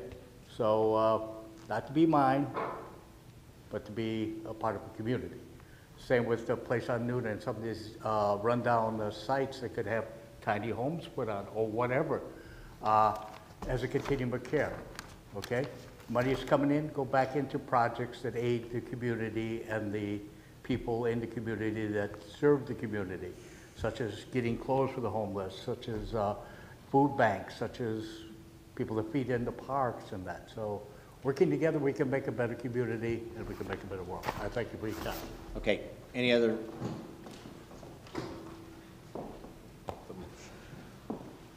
Jacqueline McMiller again. I just learned, based on Mr. Salyer's statement, that the affordable housing, the single-family homes, the funding for that, there will be no other funding. And I think that we're doing the same thing over again, but we're expecting different results. We're not looking at other alternatives to single-family homes. We've just had some representation where, with some of the mini homes, if that is we're looking at $50 million to one particular developer. One particular one. So if that's the case, I think that that needs to be reevaluated as well. All right, thank you. And that is not the motion that's on the floor, just so everyone understands. That is not what this motion is. So we're not voting on item 2 yet. All right, so please go ahead, sir. State your name. Hi, Sean Mosheim with National Corps. Commissioner Wayne, just to better understand your preference to weight more heavily on local developers? If I may stop you, unfortunately, you can't direct a direct question to the commissioners. He cannot answer that question under this format, okay? So you can make your comments, but he's not going to be able to directly back to you. Sure. Okay? I guess it's my understanding that the preference to weight more heavily on local developers is their understanding of the local construction market. I just wanted to point out that to undergo credit underwriting for Florida housing, you have to have a signed GC contract, which is a gross maximum price contract with the GC. And part of that rigorous underwriting, they consult with a third-party consultant that conducts what's called a plan and cost review that goes into strenuous detail on your construction plans, your GC contract, and they make a conclusion based on their findings on whether or not you can actually build the development you're proposing for how much you're proposing to develop it for. And the banks that are giving out these construction loans also have their own sets of underwriting standards to ensure that all of the financing and commitments that you are purporting, that you can accomplish it. So I just wanted to make that known. Okay. All right. Any other comment at this time? Okay, seeing none, I will close public comment. We have a motion on the floor. Just to clarify, I mean, I think there's a lot of conversation about local. I'm trying to make sure we have experience. That's the most important thing, and you might be up in Tampa, but if you have done construction and done work in the affordable housing here in Lee County, that obviously means something.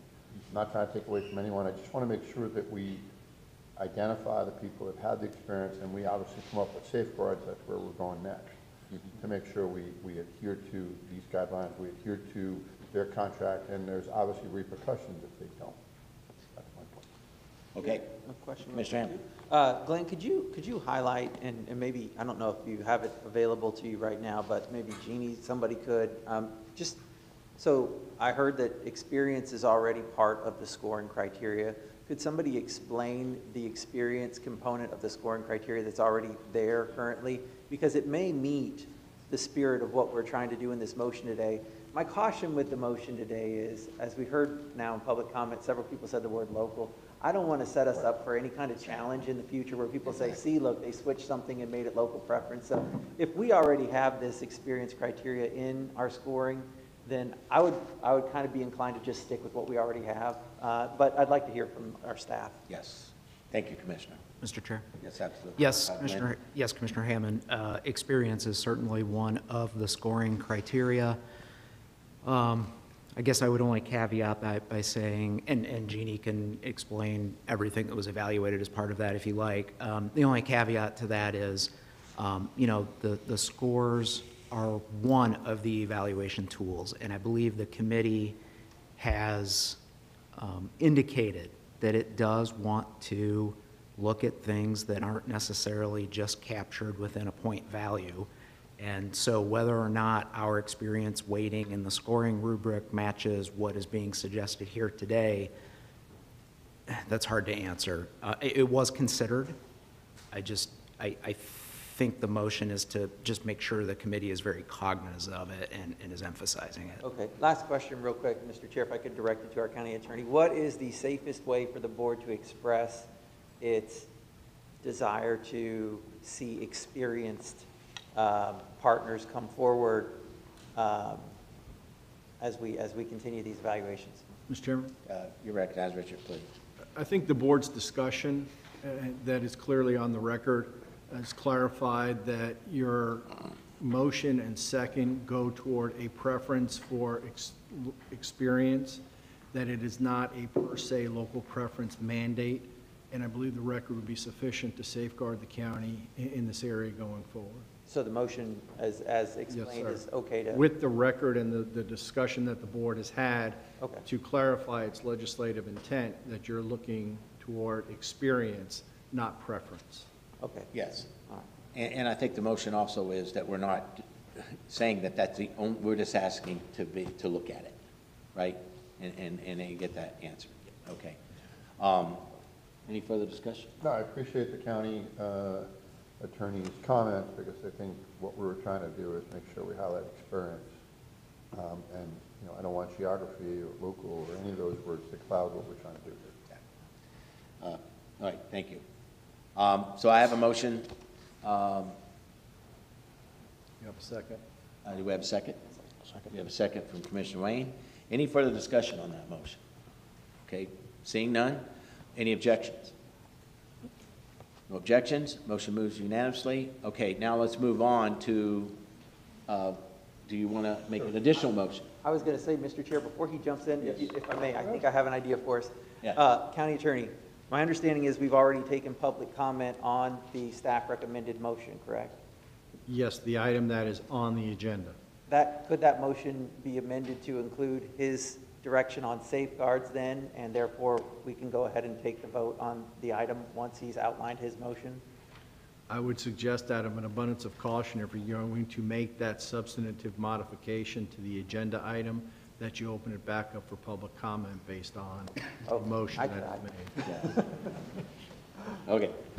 I believe what the intent of what we're trying to do is have safeguards in place to adhere to the criteria we're indicating. One, there's a shovel readiness and you adhere to the closing date you're supposed to. Two, if you're indicating it's year end and you're going to receive tax advances, that you have to hit these objectives, or you have to hit these criteria of year end, of shovel ready, of the way this is going to be stacked. And I'd like just to reconfirm before we award that we review all the criteria we have and make sure that they're aware of that there's going to be a penalty and could potentially exclude you from the process if you can't prove you have year-end ability, if you can't prove that you have a shovel ready. I'm just trying to make sure the safeguards are in here. And I think, the two that jump out at me are year-end and the resources and shovel readiness of them. I'm just really concerned about this. Because I do believe that all 8 projects that are here all need year-end tax credits. So I can't imagine how these 3 leapfrogged over the others. So I just want to make sure we have those safeguards in place. Okay. So that is the motion? Yes. Okay. Do we have a second of that motion? Mr. Chair? Oh, Mr. Hunter. If we could, we'd like to clarify just the penalty component that's allowable. So I'd like to ask Mr. Salyer. Sure. Mm-hmm. Yes, thank you. I guess 2 things. One, in terms of the 3 before us, those are the ones that flagged that they have invitations to underwrite that have to be, quote unquote, closed by December of this year. There may be some others in the mix that have that as well. I don't know, but we weren't alerted of that. And so we didn't vet it or verify it. But for these 3, we did. So that's how that happened. And then secondly, in terms of penalties, that is something we would have to work with the county attorney's office and HUD on. I think we can certainly make these awards contingent on all of the things that you've stated. And while we do include liquidated damages clauses in all DR contracts for goods and services, I don't know what kind of penalties could be included in the developer agreements, except for perhaps being excluded from further consideration for this funding if they don't perform. I appreciate the comments. Really what I wasn't looking for a penalty per se, but what I was looking to, if you didn't meet the criteria at some point during the process, that applicant be excluded because they didn't meet the criteria of our safeguards that we have in place. If you're advocating that you're year-end and you need the year-end tax credit and you can't achieve that, I don't know how we move forward with this financing because that's an element.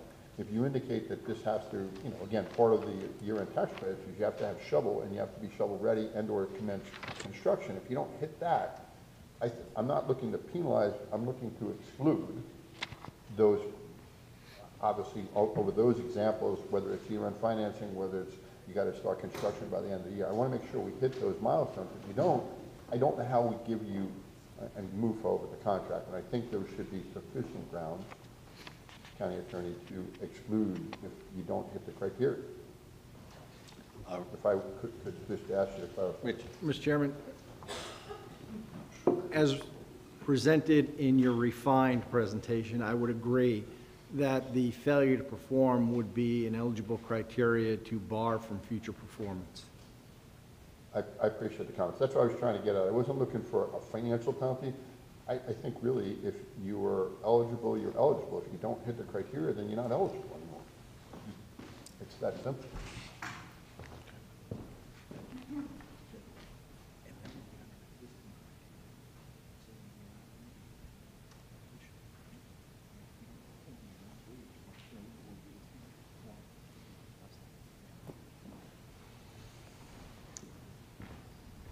Okay, so at this point, I feel like we should clarify the motion, and I'm not going to necessarily ask Kevin for you to do that, but I would like you to confer with the county attorney to make sure that the motion that we are voting on. If you'd be so kind to refine, to state on the record my refinement of my comment. Mr. Chairman? Richard. We'll take a shot, and I apologize for the interruption of going over and conferring with Mr. Salyer. You want to get it right. Just wanted to confirm that it is our understanding of the board's intent by virtue of this motion that failure to perform would act as a debarment to future participation in the program. Correct. Thank you. Okay. I will second that motion. Future participation. Okay. Do I need to have public comment on that? Yes, sir. Okay. I will open that back up for public comment. Does anyone wish to speak on the item? Please come up and state your name, sir. Hi, Michael Allen again, Revital Development Group. We are one of the 3 applicants awarded for year-end closing. And as I mentioned at the evaluation committee, just wanted to clarify, our preference to close by the end of the year is trying to meet the request by Florida Housing to reduce their bond carryovers to close in 2024. If we don't and it carries into 2025, we specifically don't have penalties, but it does impact them and their bond allocation, whereas if you don't lose them, if you don't use them, you lose them. The other thing I would say is, I can't speak on behalf of the other 2 awarded applications, but I think we're confident to close. We've been fully transparent with county staff as well. We're holding our closing calls right now, which are roughly 50 participants with all the lenders, tax credit investors, their counsel as well. Invited them to join our calls if we receive formal approval here. The one thing I will say by the year-end closing, maybe have that penalty but for the requirements affiliated with the CDBG DR, because it's HUD, sometimes it takes a little bit longer, so the Part 58 environmental review, for example, if that's not ready and that prevents us from closing, then we're exempt from penalties, for example, or authorization from funds. Anything associated that may take some delays that are coming from HUD. We don't anticipate any of those as well. Florida Housing has done a HUD environmental review as well. It was ordered through a state agency rather than federal, so we have to go through that process again, but understanding it may be expedited, so we're still confident, but just wanted to make that comment on potential impacts on year-end closing for at least our specific project. Okay. I had a question. Is it possible that we could pass the requested motion from our staff, but make it contingent upon financing? And if the financing falls through, then the board has the option to reallocate the dollars? Because I feel like that hits what you're looking for. If they don't close and they don't get their financing, then obviously it comes back to the board to have the option to reallocate the dollars. Or if there's a good explanation, the board could, continue to move forward. But it honestly seems like it's a little more straightforward approach but I'm just tossing it out there to the motion maker. Yeah, I mean, I'm trying to make sure we reward the people that need to be rewarded, but if there's something, I think the last speaker just brought up something that may be outside the control. I'm not looking at, I want to make sure the developer is ready to go. Yeah. And if there's an agency outside that has prevented this for whatever reason, don't know that it's beyond their control. That's my point. Could we add just simply saying could exclude you from further project? In other words, I know there's going to be situations, as the last speaker said, that may be out of their control. So it's not necessarily you're just never getting another project as much as it could keep you from getting another project if staff deems that they didn't do their job. Does that make sense? Mr. Chairman? Richard. We, as your staff, believe it was the board's intent in the motion that was made was to recognize debarment potential for developer-controlled failures. Not our first rodeo. We understand that there are circumstances that may be beyond the control of an individual applicant, meaning dealing with the federal government or another federal agency, that would justify non-performance. We would take that into consideration in any recommendation we would make back to the board as a justification for that non-performance. As I said, we understand the board's intent to be developer-controlled failures or developer-controllable failures as a debarment action going forward, not circumstances beyond their control. In the legal world, it's called a legal impossibility. Legal impossibility is a justifiable reason for not going forward in a contractual relationship. We understand that when you're dealing with third-party agencies, you may not have ultimate control over your destiny, and we as your staff would factor that into any recommendation for future action we would make to you all. Okay, you okay? Yes. Okay. I did close public comment, right? Making sure I'm on the right move here. Okay, so we have a motion from Commissioner Wayne. I second the motion, Commissioner Greenwell second. Any further discussion from the board on that? Seeing none, that motion approves unanimously. Now let's bring up item 2. So You've already taken public comment. we've taken public comment, so at this time, further discussion from the board, or would anyone like to make a motion? Mr. Chair, I'll move approval of the motion requested by the administration. Second. Okay, so we have a motion to approve item number 2 from Commissioner Hammond, a second from Commissioner Pendergrass. Any further discussion from the board? Seeing none, item number 2 moves unanimously. Mr. Horner, please introduce item number 3. Thank you, Mr. Chair. This item is to approve amendment to Florida Department of Commerce loan for Hurricane Ian recovery. I'd like to ask Mr. Winton to present the item. Commissioners, last year the county received a $25 million zero-interest loan with a 2-year term, operating loan from the Florida Department of Commerce. That had a due date of 2025. We have received an extension of that repayment of that loan to 2033. And this is the amendment that effectuates that extension. Okay, Commissioners, any questions for staff at this time on item 3? Okay, seeing none, I will call for public comment. Does anyone, I do not see any cards from item 3. Does anyone wish to speak on item 3 at this time? Okay, seeing none, I will close public comment. Move the item. I'll second it. Okay, we have a motion for approval from Commissioner Wayne, a second from Commissioner Hammond. Any further discussion from the board? Okay, seeing none, any objections? No objections. Item number 3 moves unanimously. Mr. Horner, please introduce item number 4. Thank you, Mr. Chair. This item is to award contract for Lovers Key and Bonita Beach Nourishment. I'd like to ask Mr. Steve Boutel to present the item. Good morning, Commissioners. This item awards a contract to Weeks Marine for the excavation, transportation, and placement of beach-compatible sand on multiple segments on Lovers Key and Bonita Beach to offset critical erosion as well as impacts from Hurricane Ian. Contract amount is $39,193,250. Minimum of 80% of that is anticipated to be reimbursed. Most of that coming from the Florida Department of Environmental Protection. We also have FEMA funding and funding from the city of Bonita Springs to offset the cost.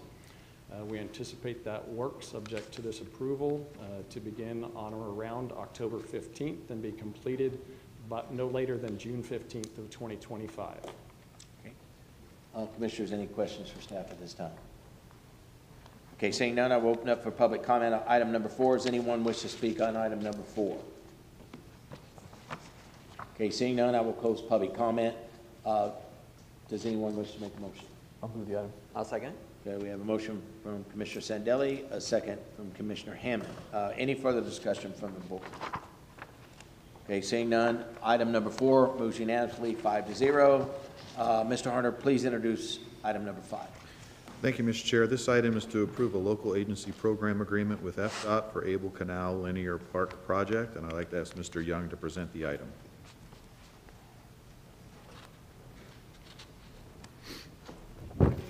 Good morning, Commissioners. Mac Young, Lee County Parks and Recreation. This item is to approve the local agency program agreement with Florida Department of Transportation in the amount of $4,362,650. This funding will be used to develop a 6-mile-long linear park along Able Canal and Lehigh Acres, and will include shade structures, landscaping, and shared use paths for bicycles and pedestrians. Lee County is also contributing additional $9,940,773 to this project. Expected to start the end of this year, and expected to end date would be fall of 2026. Any questions at this time, Commissioners, for staff? Okay, seeing none, I will open up for public comment on item number 5. Does anyone wish to speak on this item? Okay, seeing none, we have a motion. Chair, I'll second your motion for approval. I'll second. A motion to approve Commissioner Hammond, a second from Commissioner Sandelli. Is that right? Any further discussion on this? What did I miss? It's your district, so I said I would second your motion for approval, but no worries. All right. I'm sorry. I got a lot of papers in front of me today, folks. I do want to say, let's start back on that. I just want to thank staff for working on this. This is another great addition, another commitment to East Lee County. I think we got the numbers recently, how much Lee County put towards East Lee County and East Lee Hikers. It's another great project out there. We are doing biking, exercise, recreational programs throughout the county already that's funded. So again, thank you for staff putting this together. Any further comments? At this time, I would like to start the motion all over. Commissioner Hammond, I will go ahead and make a motion to approve this item. I'll second. Okay, you'll second. Thanks, Sorry, Chair. Mr. Sandelli. That's Commissioner quite Sandelli. All right, so we have a motion to approve Commissioner Greenwell, a second from Commissioner Hammond. Any further discussion? Any objections? Item number 5 moves unanimously. Mr. Horner, please introduce item number 6. Thank you, Mr. Chair. This is award contract for Three Oaks Water Reclamation Facility Deep Protection Well, and I'd like to ask Ms. Pam Keys to present the item. Good morning, Commissioners. Pam Keys with Lee County Utilities. Today, we're asking you to award a competitively bid construction contract for our second deep injection well at the Three Oaks Water Reclamation Facility. This is a regulatory requirement from the Florida Department of Environmental Protection to renew our operating permit for that facility, which is undergoing capacity improvements now. This project was included in our FY24 capital improvement program. All right, Commissioner, Commissioners, any questions for staff at this time on item number 6? Any comments? All right, I will ask for public. Anyone wish to speak on item number 6 at this time? Okay, I will close public comment. Move approval, Mr. Chairman. Okay. We have a motion to approve. Commissioner Hammond, a second from Commissioner Wayne. Any further discussion? Okay, seeing none. Any objections? Nope. No objections. Item number 6 moves unanimously. Okay, we will move then to public committee appointments. Commissioner Hammond, do you have any appointments? No appointments today, Mr. Chair. Okay. Commissioner Pendergrass, do you have any appointments? Yes, I do have. Okay.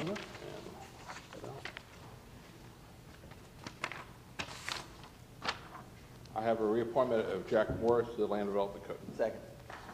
Okay. We have a motion to approve. And a second from Commissioner Hammond. Any objections? No objections. Item moves unanimously. Commissioner Sandelli. I do none. Have none? No. Commissioner Wayne. Yes, I have a reappointment, Bruce Louama, to the Gulf Island OM. Second. Okay, we have a motion from Commissioner Moraine, a second from Commissioner Hammond. Any objections? No objections. Item moves unanimously. And I have none. That concludes our committee appointments. County manager item. Mr. Horner, do you have any county manager items? I'm sorry. Commissioner items? Any commissioner items? Commissioner item. I'm sorry. What did I miss? Any commissioner items? I have one, Mr. Hammond. If I may. Thank you, Mr. Chairman. I'd like to just give you all a heads up about something I want to talk about tonight at the budget hearing. I don't want to hit you with it cold at the budget hearing, though. No vote is necessary this morning, though. We could take action on it at the budget hearing. But basically, I just wanted to bring your attention to the library fund. Obviously, we have an amazing library system, which we celebrated the 60th anniversary of it today. The library fund has been building significant reserves now for quite some time, and it appears that there are not any projects earmarked for those reserves. So we have quite a bit of capacity, nearly $43 million projected at the end of this next fiscal year in reserves. So the point I wanted to make is that we could actually hit the rolled back rate on the library tonight. We would still put another $8.3 million in reserves in the next fiscal year budget, and they would still continue to have a very healthy reserve of $43 million if we do make that move. So actually, sorry, yeah, it's projected to be a reserve at the rolled back rate of $45.9 million. No, sorry, 43.8. I read it wrong. I apologize. The expenditures were 45.9. But either way, regardless, like I said, significant reserves in that fund. We could hit the rolled back rate, still have a surplus this year, still build reserves. And so that would be my motion when we get to the library fund in the budget hearing tonight. I'd like to make a motion that we hit the rolled back rate. So I'll give you that heads up today. Okay. Commissioner Pendergrass, do you have any? Yes, I have a couple real quick, Okay. just more information on anything for now. So first of all, I want to recognize it, break on the list originally. This past weekend, I attended the Lehigh Acres Veterans Park Celebration 20th year anniversary, and we had a great program out there on Saturday. So Dave, your staff out there at the Veterans Park did an amazing event that day. We had all the county services out there. We had hundreds of residents show up. They had a cake, and they had bands playing and everything. So the Parks and Rec really did an amazing job out there last Saturday. So again, thank you. Another 20 years, like I said, Lee County's commitment to East Lee County. But the one thing I want to talk about is real quick. I will not be attending the MPO as of right now. I'm going to maybe get there a little bit late, but I have a prior commitment to Bonita Springs that morning.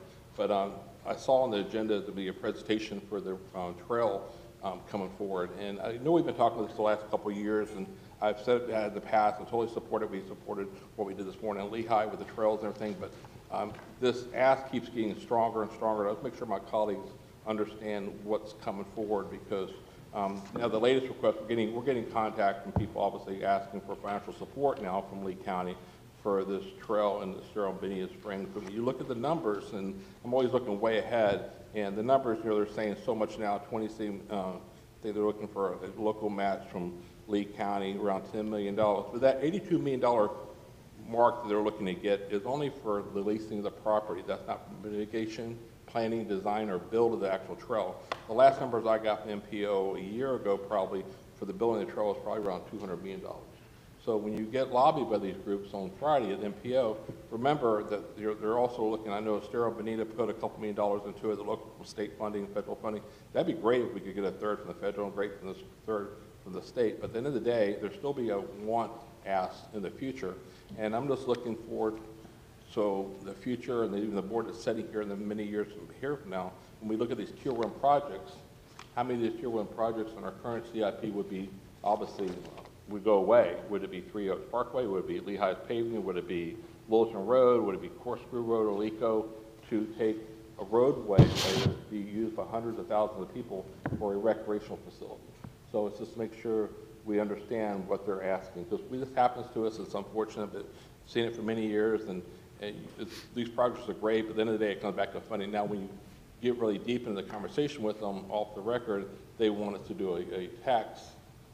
They want us to put it out to a referendum for a tax, and we're trying to, like, in good faith here, Commissioner Hammond just brought up on the millage side of the library, we're trying to reduce the cost to our local taxpayer. We talk about affordable housing. You can't make affordable housing if you keep raising the taxes for this stuff. So I won't be there to make any comments probably on Friday unless I get there, may get there a bit late, may miss the presentation, but I'll just make sure my colleagues understand that. So it's been a long conversation, and Commissioner Sindeli, you've been involved with the project. You know what's going on, what they're asking for, but unfortunately you won't be here in a few months, and we have to fill in the new people and make sure those long-time commitments like the Tier 1 projects, that we already have funding for those. That was my one thing. Next thing I wanted to ask about or talk about is, I don't know if you all get the same emails. We're getting a lot of people asking from Boca Grande about what's going on with parking. I got some communication this week where saying that they thought we were voting on something next month for Boca Grande. So I asked the county manager yesterday, are we voting on something for Boca Grande? So we can't talk about it unless we're here. So I'm asking now if we have information. I got the county manager response saying we're not making any, there's no plan in place to come forward next month. And I know Commissioner Wayne, you've been involved, and I'm looking for your leadership to tell me or tell us or let us know what's going on. So when you get asked what's going on, because I don't know. And I got some communication with people saying we're implementing downtown parking next month. We're doing this, and we know how the disaster it was for the city of Marshall downtown parking when it comes to meters, and we're not looking to raise fees and taxes, so I'm just trying to find out where we are with that. So I'm going to have some open dialogue with that. Okay. Commissioner Lane. Sure. So April 29th, 2022, as well as June 4th, 2024, this board unanimously approved my ability to work with staff to come up with a structured parking program. This has been an ongoing situation. 2022, obviously, we delayed any type of action as a result of Hurricane Ian. A lot of time went by and associated with that. But in the meantime, you know, it's been a couple of years working with the parking committee, working with a lot of different groups and facets on the island. I have a folder full of Boca Grande. I've probably been out there 30 times. I've only governed on the Barrier Islands. That's why I asked this community, obviously the commissioners, to potentially put together some language to do that. There's going to be continuing pressure.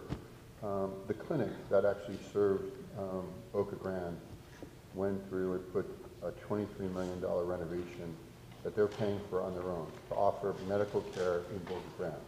They're having some issues because of parking. So there's more of a need for structured parking than ever before. And with that, we have a balance, and we had the community come in and weigh in on what parking restrictions you can have. 2 different legal firms came in and gave us opinions. We also need to balance beach renourishment, and I want to make sure we do that. But we do need a structured parking, and it's certainly been my intent.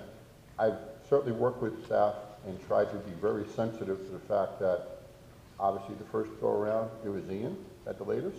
The second go-around, I was asked obviously in June to do this, and we were waiting for FEMA and trying to have FEMA done. I was also asked to let the budget be done. So it is my intent to move with staff, and I believe the direction this board gave me is the ability to bring back some type of draft so we can have the conversation and open up. But that was really the intent of the motion. So that's where I'm at. And this just hasn't been the same urgency as a FEMA or a budget. Right. So I haven't put it forward, but there's now becoming more and more of a problem. And what was just brought to my attention is that the Boca community will be going to the PECs because they're trying to put through a $23 million renovation to their clinic and are being denied this parking.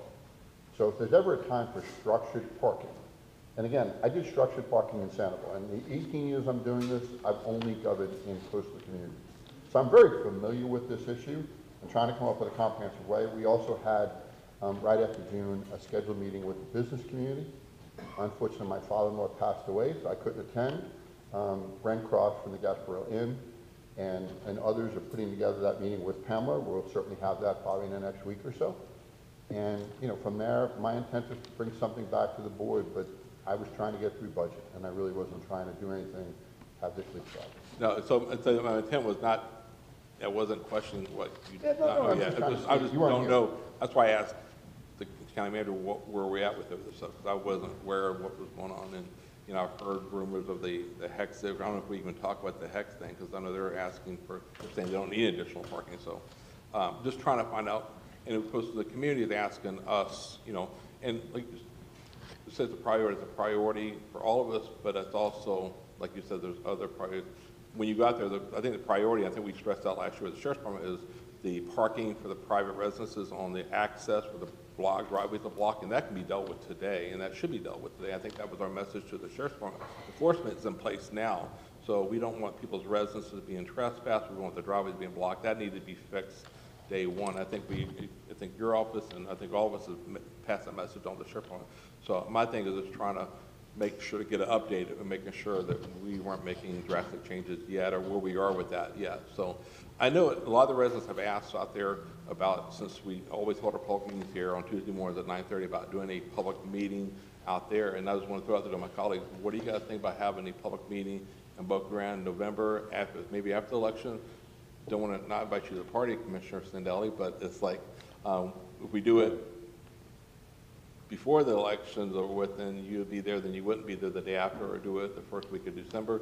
So I think there'd be an opportunity for us to hear from the residents too, or do it later in the year. That'd be an opportunity. You'll be, based upon the current rotation, Commissioner Wayne, you'll be hopefully chairman after November, and then you're the district commissioner, so you'd be able to lead that meeting and help us put some of their issues out there to bed so we can, you know, not people keep asking what's going on or what are we doing about the parking.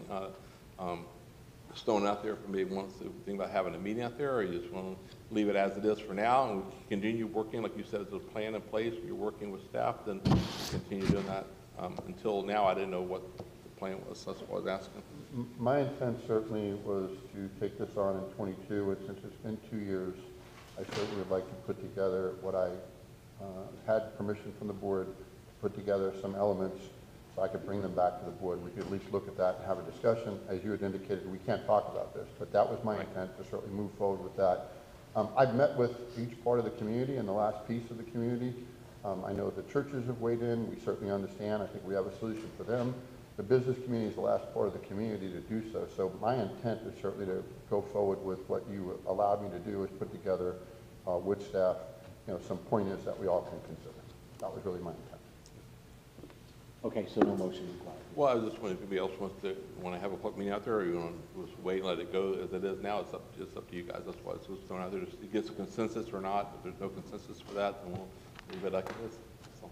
Okay, I personally feel like that he's been given the opportunity and given some more time to bring it in front of us would make sense. So that's where I'm at. Okay, that's fine. And then, like I said, then we'll have something to talk about, because right now there's nothing, and we could go have a public meeting with your public input, and without any plan, I think it's better to have a plan in place. And that'd be great to have that. So we all updated where we are with this, because I kind of forgot what we did 2 years ago as far as the direction goes to a certain point, but it's just make sure we're preserving the historical area out there with Boca Grande, and you know, and make sure we're doing everything legally too when it comes to parking. We had the county had provided some variances to some of the churches on Gilchrist in the past. Well, basically, we took that parking access away from those churches. That would be a Bert Harris claim against the county then, because we had granted them access to park on Gilchrist. And I know it's always been a contingency thing out there, and it comes up every 4 years.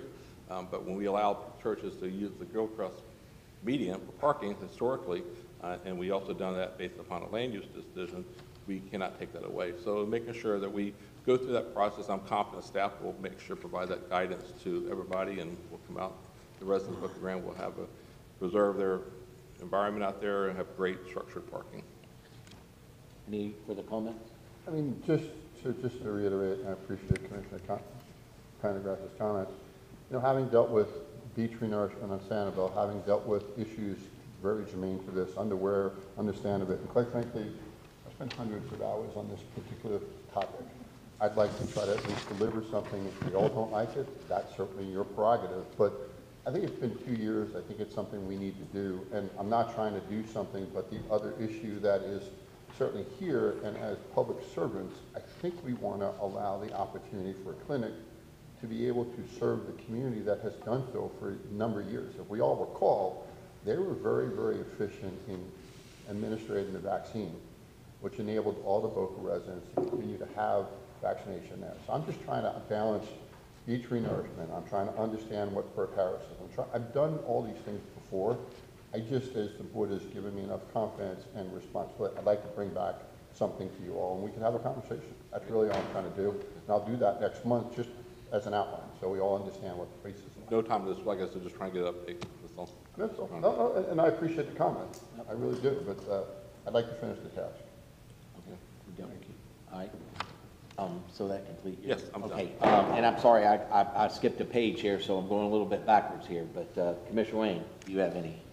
No, I mean, I appreciate Commissioner Pendergrass's comments on Bert. You know, I've been certainly approached by a couple of people, and, you know, I think it's important for us to remember when we were approached, this is going to be a creative financing package.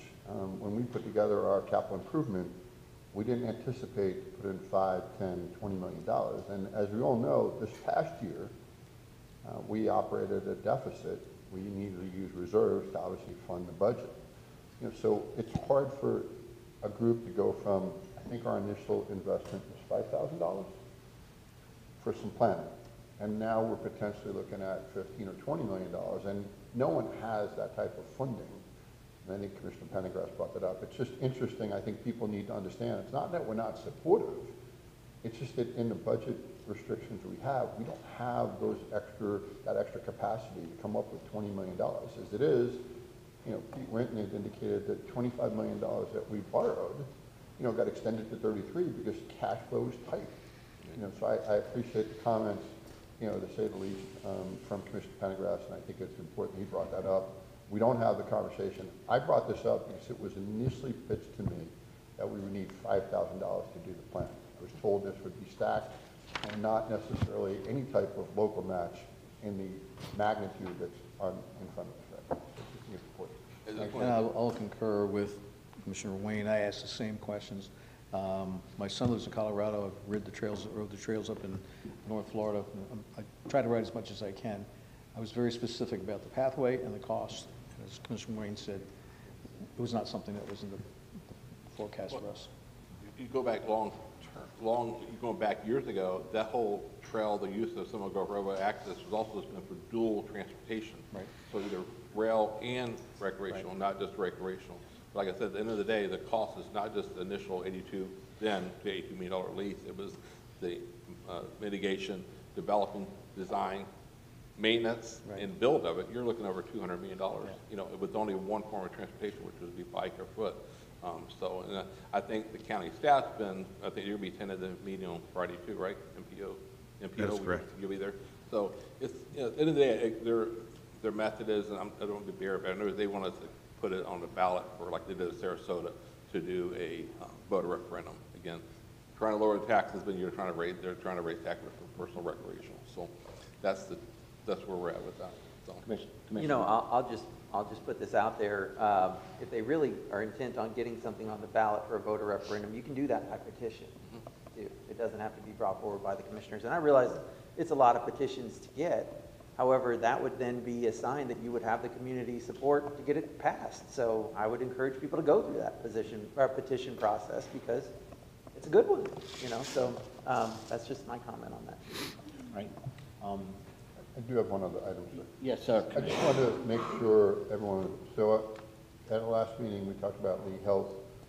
We obviously met staff and with Lee Health, and we asked them to try to simplify things and talk about things in a brief bullet point. We received a response from both Michael and Ben, their CFO, which I distributed. I'm going to continue to make sure we have as much information as we can. Continue to go through the finances to make sure we understand what we're getting into, and more importantly, so the public understands what our role is in this, because I think it's important understanding that we're a mechanism to allow Medicare to continue to be funded.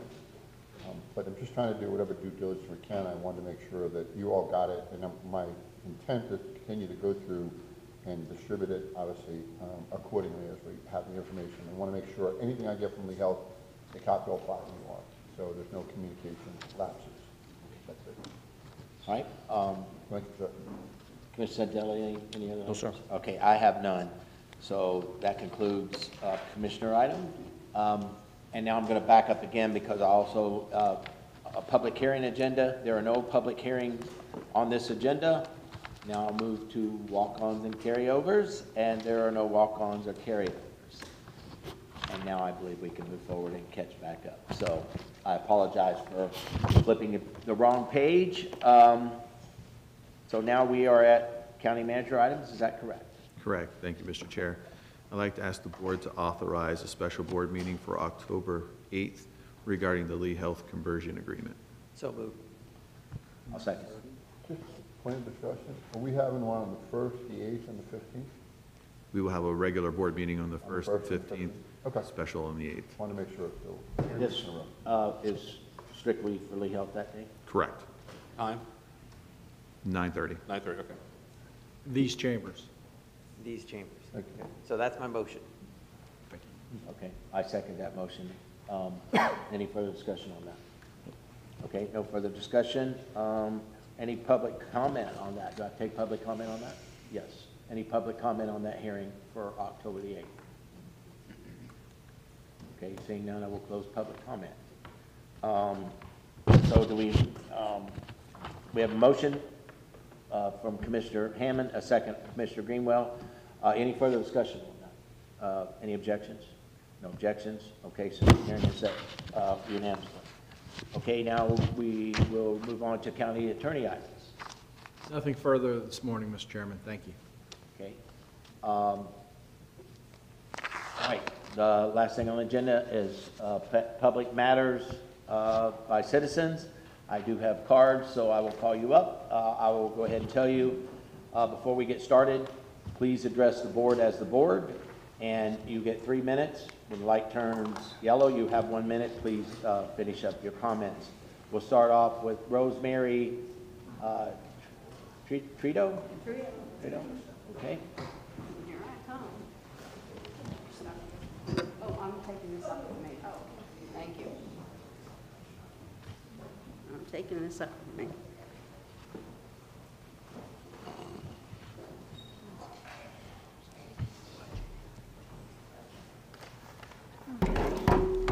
Good morning, gentlemen. My name is Rosemary Trito, and I have been a resident and taxpayer in Lee County for 58 years. LCDAS is a disgrace to this county and has been for years. I would have thought by now, 2024, things would have changed down there, but they've only gotten worse. Mark Mora, who oversees LCDAS, has yet to do nothing. Mark Greenwell, on your ad on TV, you say Excuse me, ma'am. I'm going to go ahead and stop you there. You can address the board. Please don't direct any of us individually or any of the staff. Well, excuse me. You can refer to staff and you can refer. Okay, so all you men up here that can do something and step up, none of you have done anything to help down there, okay? It's a mess. I'm going to say that Pablo, I am going to mention his name, who has no qualifications to run that place. Can you show me a degree? Can you show me experience? Can you show me anything that says that he can be in the position he's in? No.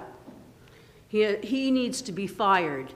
There's no organization down there. He doesn't care, and it trickles down to all his employees, his staff in there.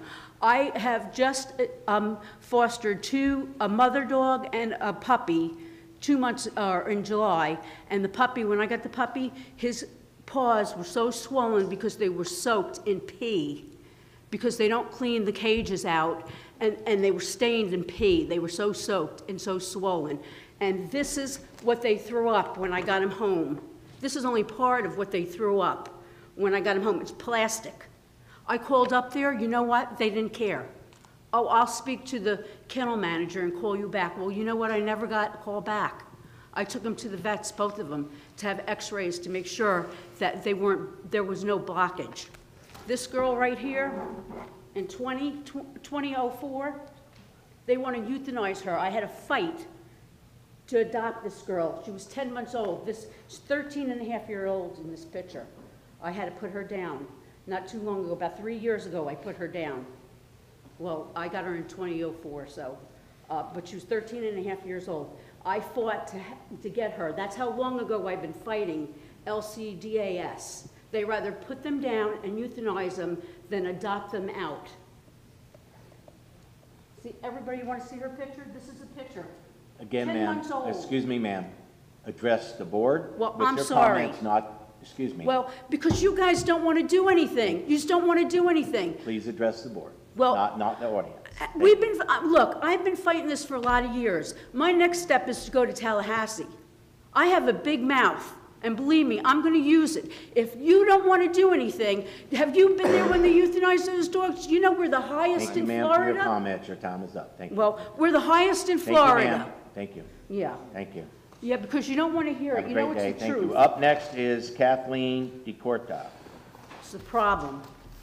I wish you'd please do something. Thank you, ma'am. Yeah. I know you since you were this big. Can we go ahead and ask her to move back? Thank you. Good morning. Good morning. My name is Kathleen DeCourt, and I stand before you today with a heavy heart and a resolute spirit. I volunteered at Lee County Domestic Animal Services, a role I cherished deeply. I began my journey in June, driven to make a difference at the shelter. However, on September 10th, my services were abruptly terminated. I was terminated. The reason I was given was that my services were no longer needed. But the truth runs deeper. I was not dismissed because of any neglect or any wrongdoing on my part. I was always present, I was always dedicated, and always committed to the well-being of the dogs. I was fired because I dared to speak up about the conditions at the shelter. I met with management at the shelter to address the deplorable conditions the dogs were living in. I took my concerns with a group of dedicated animal activists to the county manager and even spoke with one of our county commissioners, Mr. Kevin Ruane.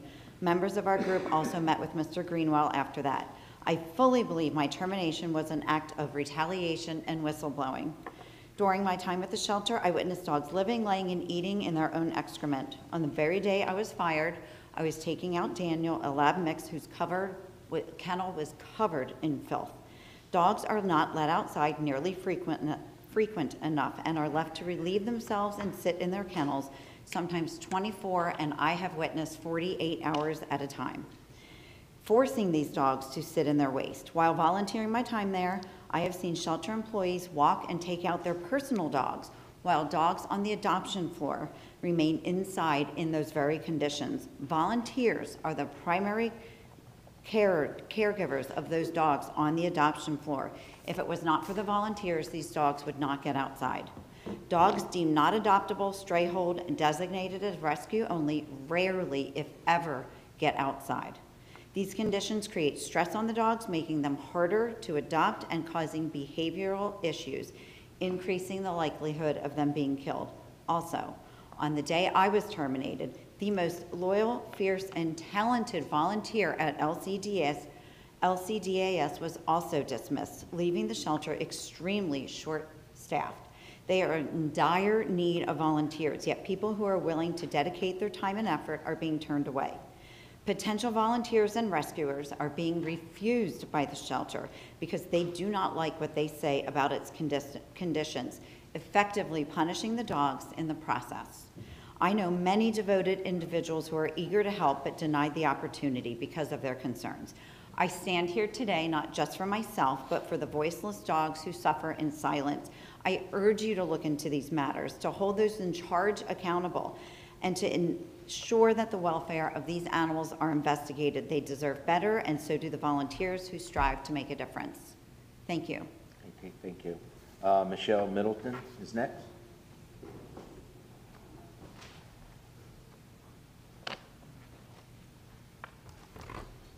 Good afternoon, Commissioners. My name is Michelle Middleton. I'm standing before you today telling you Lee County Domestic Animal Services needs an overhaul. I know this because I'm a former volunteer that witnessed many disturbing things. I met with shelter management with my concerns, and it fell on deaf ears. So I met with Dave Harner, Mark Mora, Kevin Ruane, and Mike Greenwell. I was promptly fired for doing so. The incompetence and mismanagement I've witnessed there is wrong and unfair to the staff, the volunteers, the taxpayers funding the shelter, and to the animals losing their lives. Mark Morris said in the news segment that aired last night on Fox News, not everything they do, there's a written policy, it's just basic common sense. I'm sorry, but successful shelters, businesses, and companies do not rely on management's common sense or lack thereof. The shelter staff has instructed us not to tell the public, or the shelter staff has instructed us to tell the public they only euthanize aggressive dogs. This is not true. They tried to force us volunteers to sign a very far-reaching social media policy that included limiting speech, even in our private text messages. Many of us felt it was in violation of our First Amendment rights. I have many examples, but limited time. Quick example about a dog named Bruce. After watching Bruce suffer for almost 4 months on the adoption floor with medical issues, the clinic decided to euthanize him due to his extreme allergy issues. They said he'd be a financial burden, and management said they'd be doing him a favor by putting him out of his misery. I fought to save him and convinced them to allow me to adopt. My vet discovered he didn't have any allergies. He had a bacterial skin infection that easily cleared up on 2 weeks of amoxicillin, which is a very inexpensive treatment.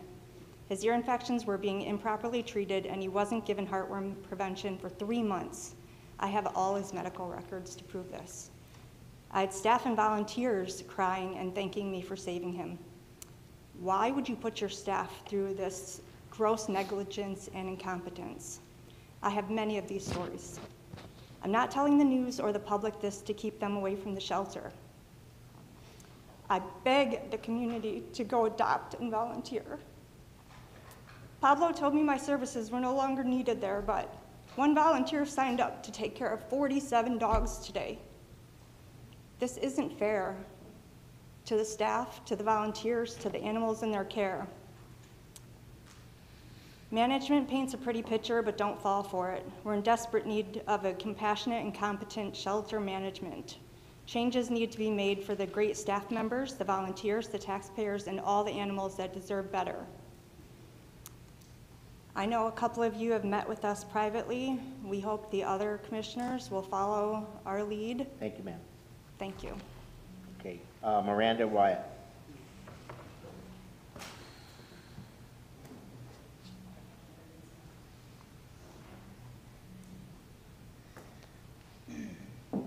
Okay, so I have a question real quick. So you said I can't address, what does that mean? Like I can't say names? You can say names, but directing comments directly at them. If you met with someone, you can say their name. But Understood. what we're saying is, That- I just wanted to yeah, we're clarify. just trying not to be confrontational, Perfect. right? So, Okay. Unlike some of these new hopefuls here that speak on behalf of the dogs, trying the nicey way, I've been here a long time now. Me and Melissa York, you know her, right? We're the only reason this county's been turned upside down by exposing their extreme high murder numbers. See, we already know that this is all a big waste of time and useless to be here because you're all straight up liars. We've met with many of you for 4 years, for nothing. Y'all have these big titles and come in here on your big bad stage, but I have a question. When's the last time any of you been to that slaughterhouse unannounced? Pendergrass used to go there back when we were having all these useless meetings. You'd use a dog for your government Facebook page photo op, and now you're promoting puppy mill dogs? What the frick? You told us all about your family dogs and how much you love them. So will you be rescuing going forward or buying from the puppy mills that you do the photo ops with now? And then the mayor, I had reached out. I'm the one who posted on your phone number on the urgent page and flooded your office with hundreds of calls and emails a day because Lee County wouldn't answer their phones. And Roger and Mark and Morrill and Pendergrass jacked us around lying and promising they'd look into things that we brought to their attention. I'm going to stop you right there. You're directly attacking. You can address the board. I won't do it again. Okay. Things that we brought to their attention, and they never got back to us, which we knew. Trust me, we weren't holding our breath. So we went to you because the county deserves someone to ask about dog statuses, but instead, you called me on Maselli asking me to take your number down, but I didn't though, because why would I? Nobody helps anyone around here, right? So I just wanted to know who you didn't help. Mr. Ruane, you probably know of me because we had a meeting set up a couple years ago. We heard you might care because someone, to look into some of this, because the good old boys wouldn't. But surprise, the meeting was canceled. What's up, Mr. Mark Mora? You know us real good. Again, ma'am, you're doing it again. You're just directly attacking the board instead of just making your comments about the issues in front of you. Okay. Instead, you're attacking. But we had so many meetings with him. Okay. Mr. Mora, isn't your job to oversee the slaughterhouse? Because it is. Remember a meeting in February 22? I'm sorry, ma'am. I've asked you 3 times. You're directly attacking an individual, and I said we weren't going to do that. And as soon as I said that, you named the person again. Just bring up the issues that you have and try to exclude the names. Okay. Okay? Is that fair? Yeah, that's. And I will give you more time because I know it. I cut you off. So make sure that I give her more time. Okay, please give me more time because I really, this is so important. We had a meeting in 2022 and you asked us, now when you say rescue partners, do you mean your partners? And me and Melissa said, no, your partners. Then the county manager at the time asked us, now when you say rescue pool, what does that mean? Like, you don't even know the basic daily operations or terminology of the facility. Volunteers being fired after being assured by 2 of you that there'd be, if they met with you, but they're still here. They're new here. They had hope. We knew better, so we tried to warn them about the gag order, but they trusted you and they were fired instantly. What are you gonna do about that? Most of your panel up here, I mean, you know, you've been here a long time. After you're gone, and your legacy will be of no substance, just greed. It meant nothing because you brought nothing to the table to this county of anything that actually mattered, like lives, souls. You're all just a disgrace, so just keep on doing nothing that matters. Thank you, ma'am. Joyce Campana is next.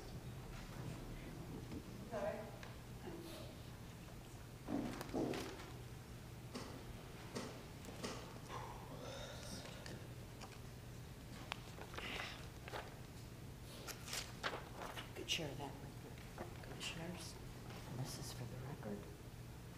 My comments. Good morning. My name is Joyce Campana. I'm a resident of District 2, and I was here at the last meeting asking for a proposed amendment for supporting Amendment 3, a resolution supporting Amendment 3 to the Florida Constitution concerning adult personal use of marijuana. Well, some circumstances have changed since then, and I would like to read a proposal to you, and I've given a copy to the county manager to provide to you and to staff for record. Whereas the Board of County Commissioners of Lee County, Florida, Board, has been made aware of Amendment 3, a proposed amendment to the Florida Constitution that is scheduled to appear on the November 5, 2024 ballot. And whereas Amendment 3, titled An Adult Personal Use of Marijuana, would amend the Florida Constitution. And whereas the proposed amendment allows adults 21 years or older to possess, purchase, or use marijuana products and marijuana accessories for non-medical personal consumption by smoking, ingesting, or otherwise allows medical marijuana treatment centers and other state licensed entities to acquire, cultivate, process, manufacture, sell, and distribute such products and accessories.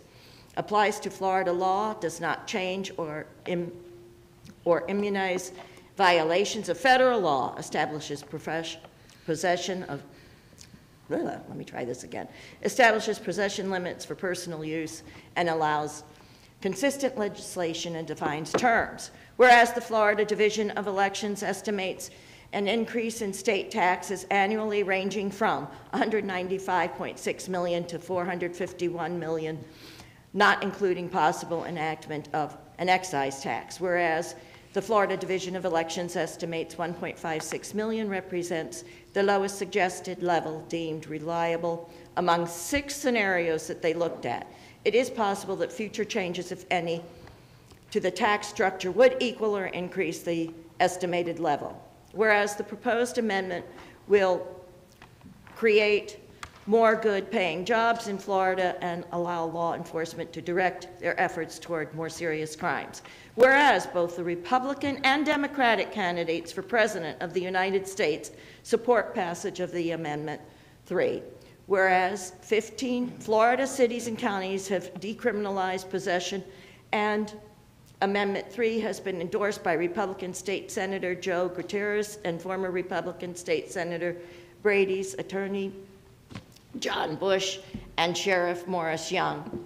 Whereas the board believes the passage of Amendment 3 would be beneficial to the citizens of Lee County and the state of Florida in the form of revenues, tourism dollars, and the health.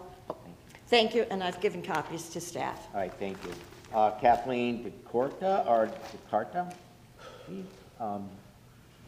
did I pronounce that right? No, I already went. Okay, I didn't have, all right, I kept your card in my hand, I apologize. Marcia Ellis. Oh, thank you. Thank you, Marcia Ellis for the record. So first of all, I wanted to speak about the idea of defunding or the library. I am in full support of keeping the funding structure for the library because I think that there are a couple of important functions that it provides to the county. And I think that there's opportunity to expand on the early childhood programs that are there. It's really important that we continue whatever funds are available, that those can be utilized for the benefit of the community to provide children's services. We know that right now it's 1 in 36 children who are born or suffering from autism. There are lots of early childhood programs that are offered through the library that could be used as screening. The library also provides civic commons. There aren't a lot of places, particularly we have a lot of community development districts that are unique to Lee County. The public library represents a place that people can come together together and conduct public meetings. And I think that that can be continued to expand upon, and that would be a great investment of the $43 million that are in that fund. We need more meeting places for the many organizations, nonprofits that are open to the public, that people can get to after hours, after work, and play a role in our community. I also want to speak a little bit to the safeguard on the affordable housing, because I did have some additional comment I did not get to. First of all, let me say that the reason that we have this historic investment in our community is not because we have a lot of awesome affordable development or developers in our community, all right? We were given those funds not because they recognize greatness in this community, or that they recognize that we were standing out among the state or the country for providing affordable housing to this community. We were given that money because we experienced a devastating disaster, a hurricane of epic proportions. And because of the unique geographic, hydrologic, meteorological phenomena that occurs here, I think you're creating an undue burden on the developers that are coming forward to help us out of this mess by trying to make them responsible for things that they're not responsible for, and it's creating an extra burden on them.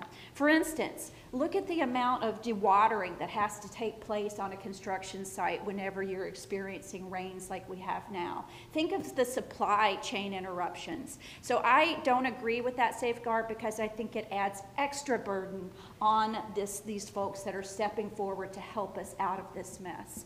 And I just wanted to make sure that those folks aren't having more heaped on them. This is an epic challenge. Thank you.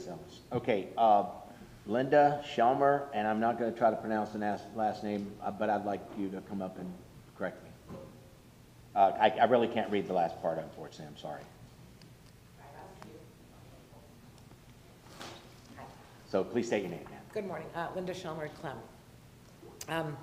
So we came back on August 27th to see Commissioner Wayne with confidence and in confidence to discuss some serious issues with LCDS's welfare, the animals at LCDS. The response initially was to inform the director of our coming, effectively starting the ball rolling in regards to the termination of 2 amazing volunteers at the facility.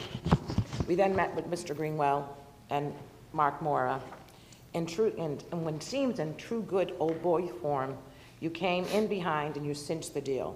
You bold-faced lied to a group of very concerned women that you would not tolerate retaliation, quote unquote. Retaliation will not be tolerated. It will not happen. Well, guess what? It did. And you all, I'm sure, are aware, and you all won't even acknowledge the occurrence. I'm ashamed of our county, and I'm ashamed of all of you. And we continue at this day to have huge concerns for the welfare of animals at LCDS. Just this past Friday, a Pomeranian was picked up by a rescue in absolute acute respiratory distress. His tongue was blue, and he was struggling to breathe. He required immediate emergency care. This was directly from our facility. 2 other small terriers were removed and picked up from there, loaded with fleas, suffering from severe skin disorders, and also had pneumonia, all of them. They couldn't even wash these dogs and help them be comfortable. Could they trim their toenails? Dell, a young Chihuahua, came in with a compound fracture of his femur. They left him in a cage without any effective treatment for that wound until he was picked up by a rescue. A French Bulldog recently left, was unable to swallow food at all. Required immediate surgery for an obstruction that was overlooked and not seen by the veterinarians and the staff over at that office.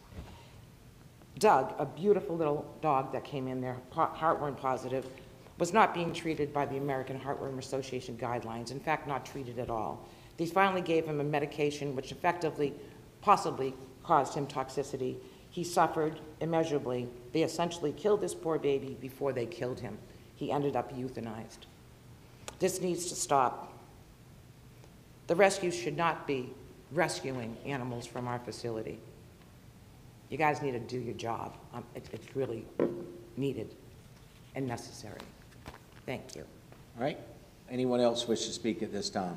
I have no additional cards Anyone wish to speak at this time? Okay, I will close public comment. All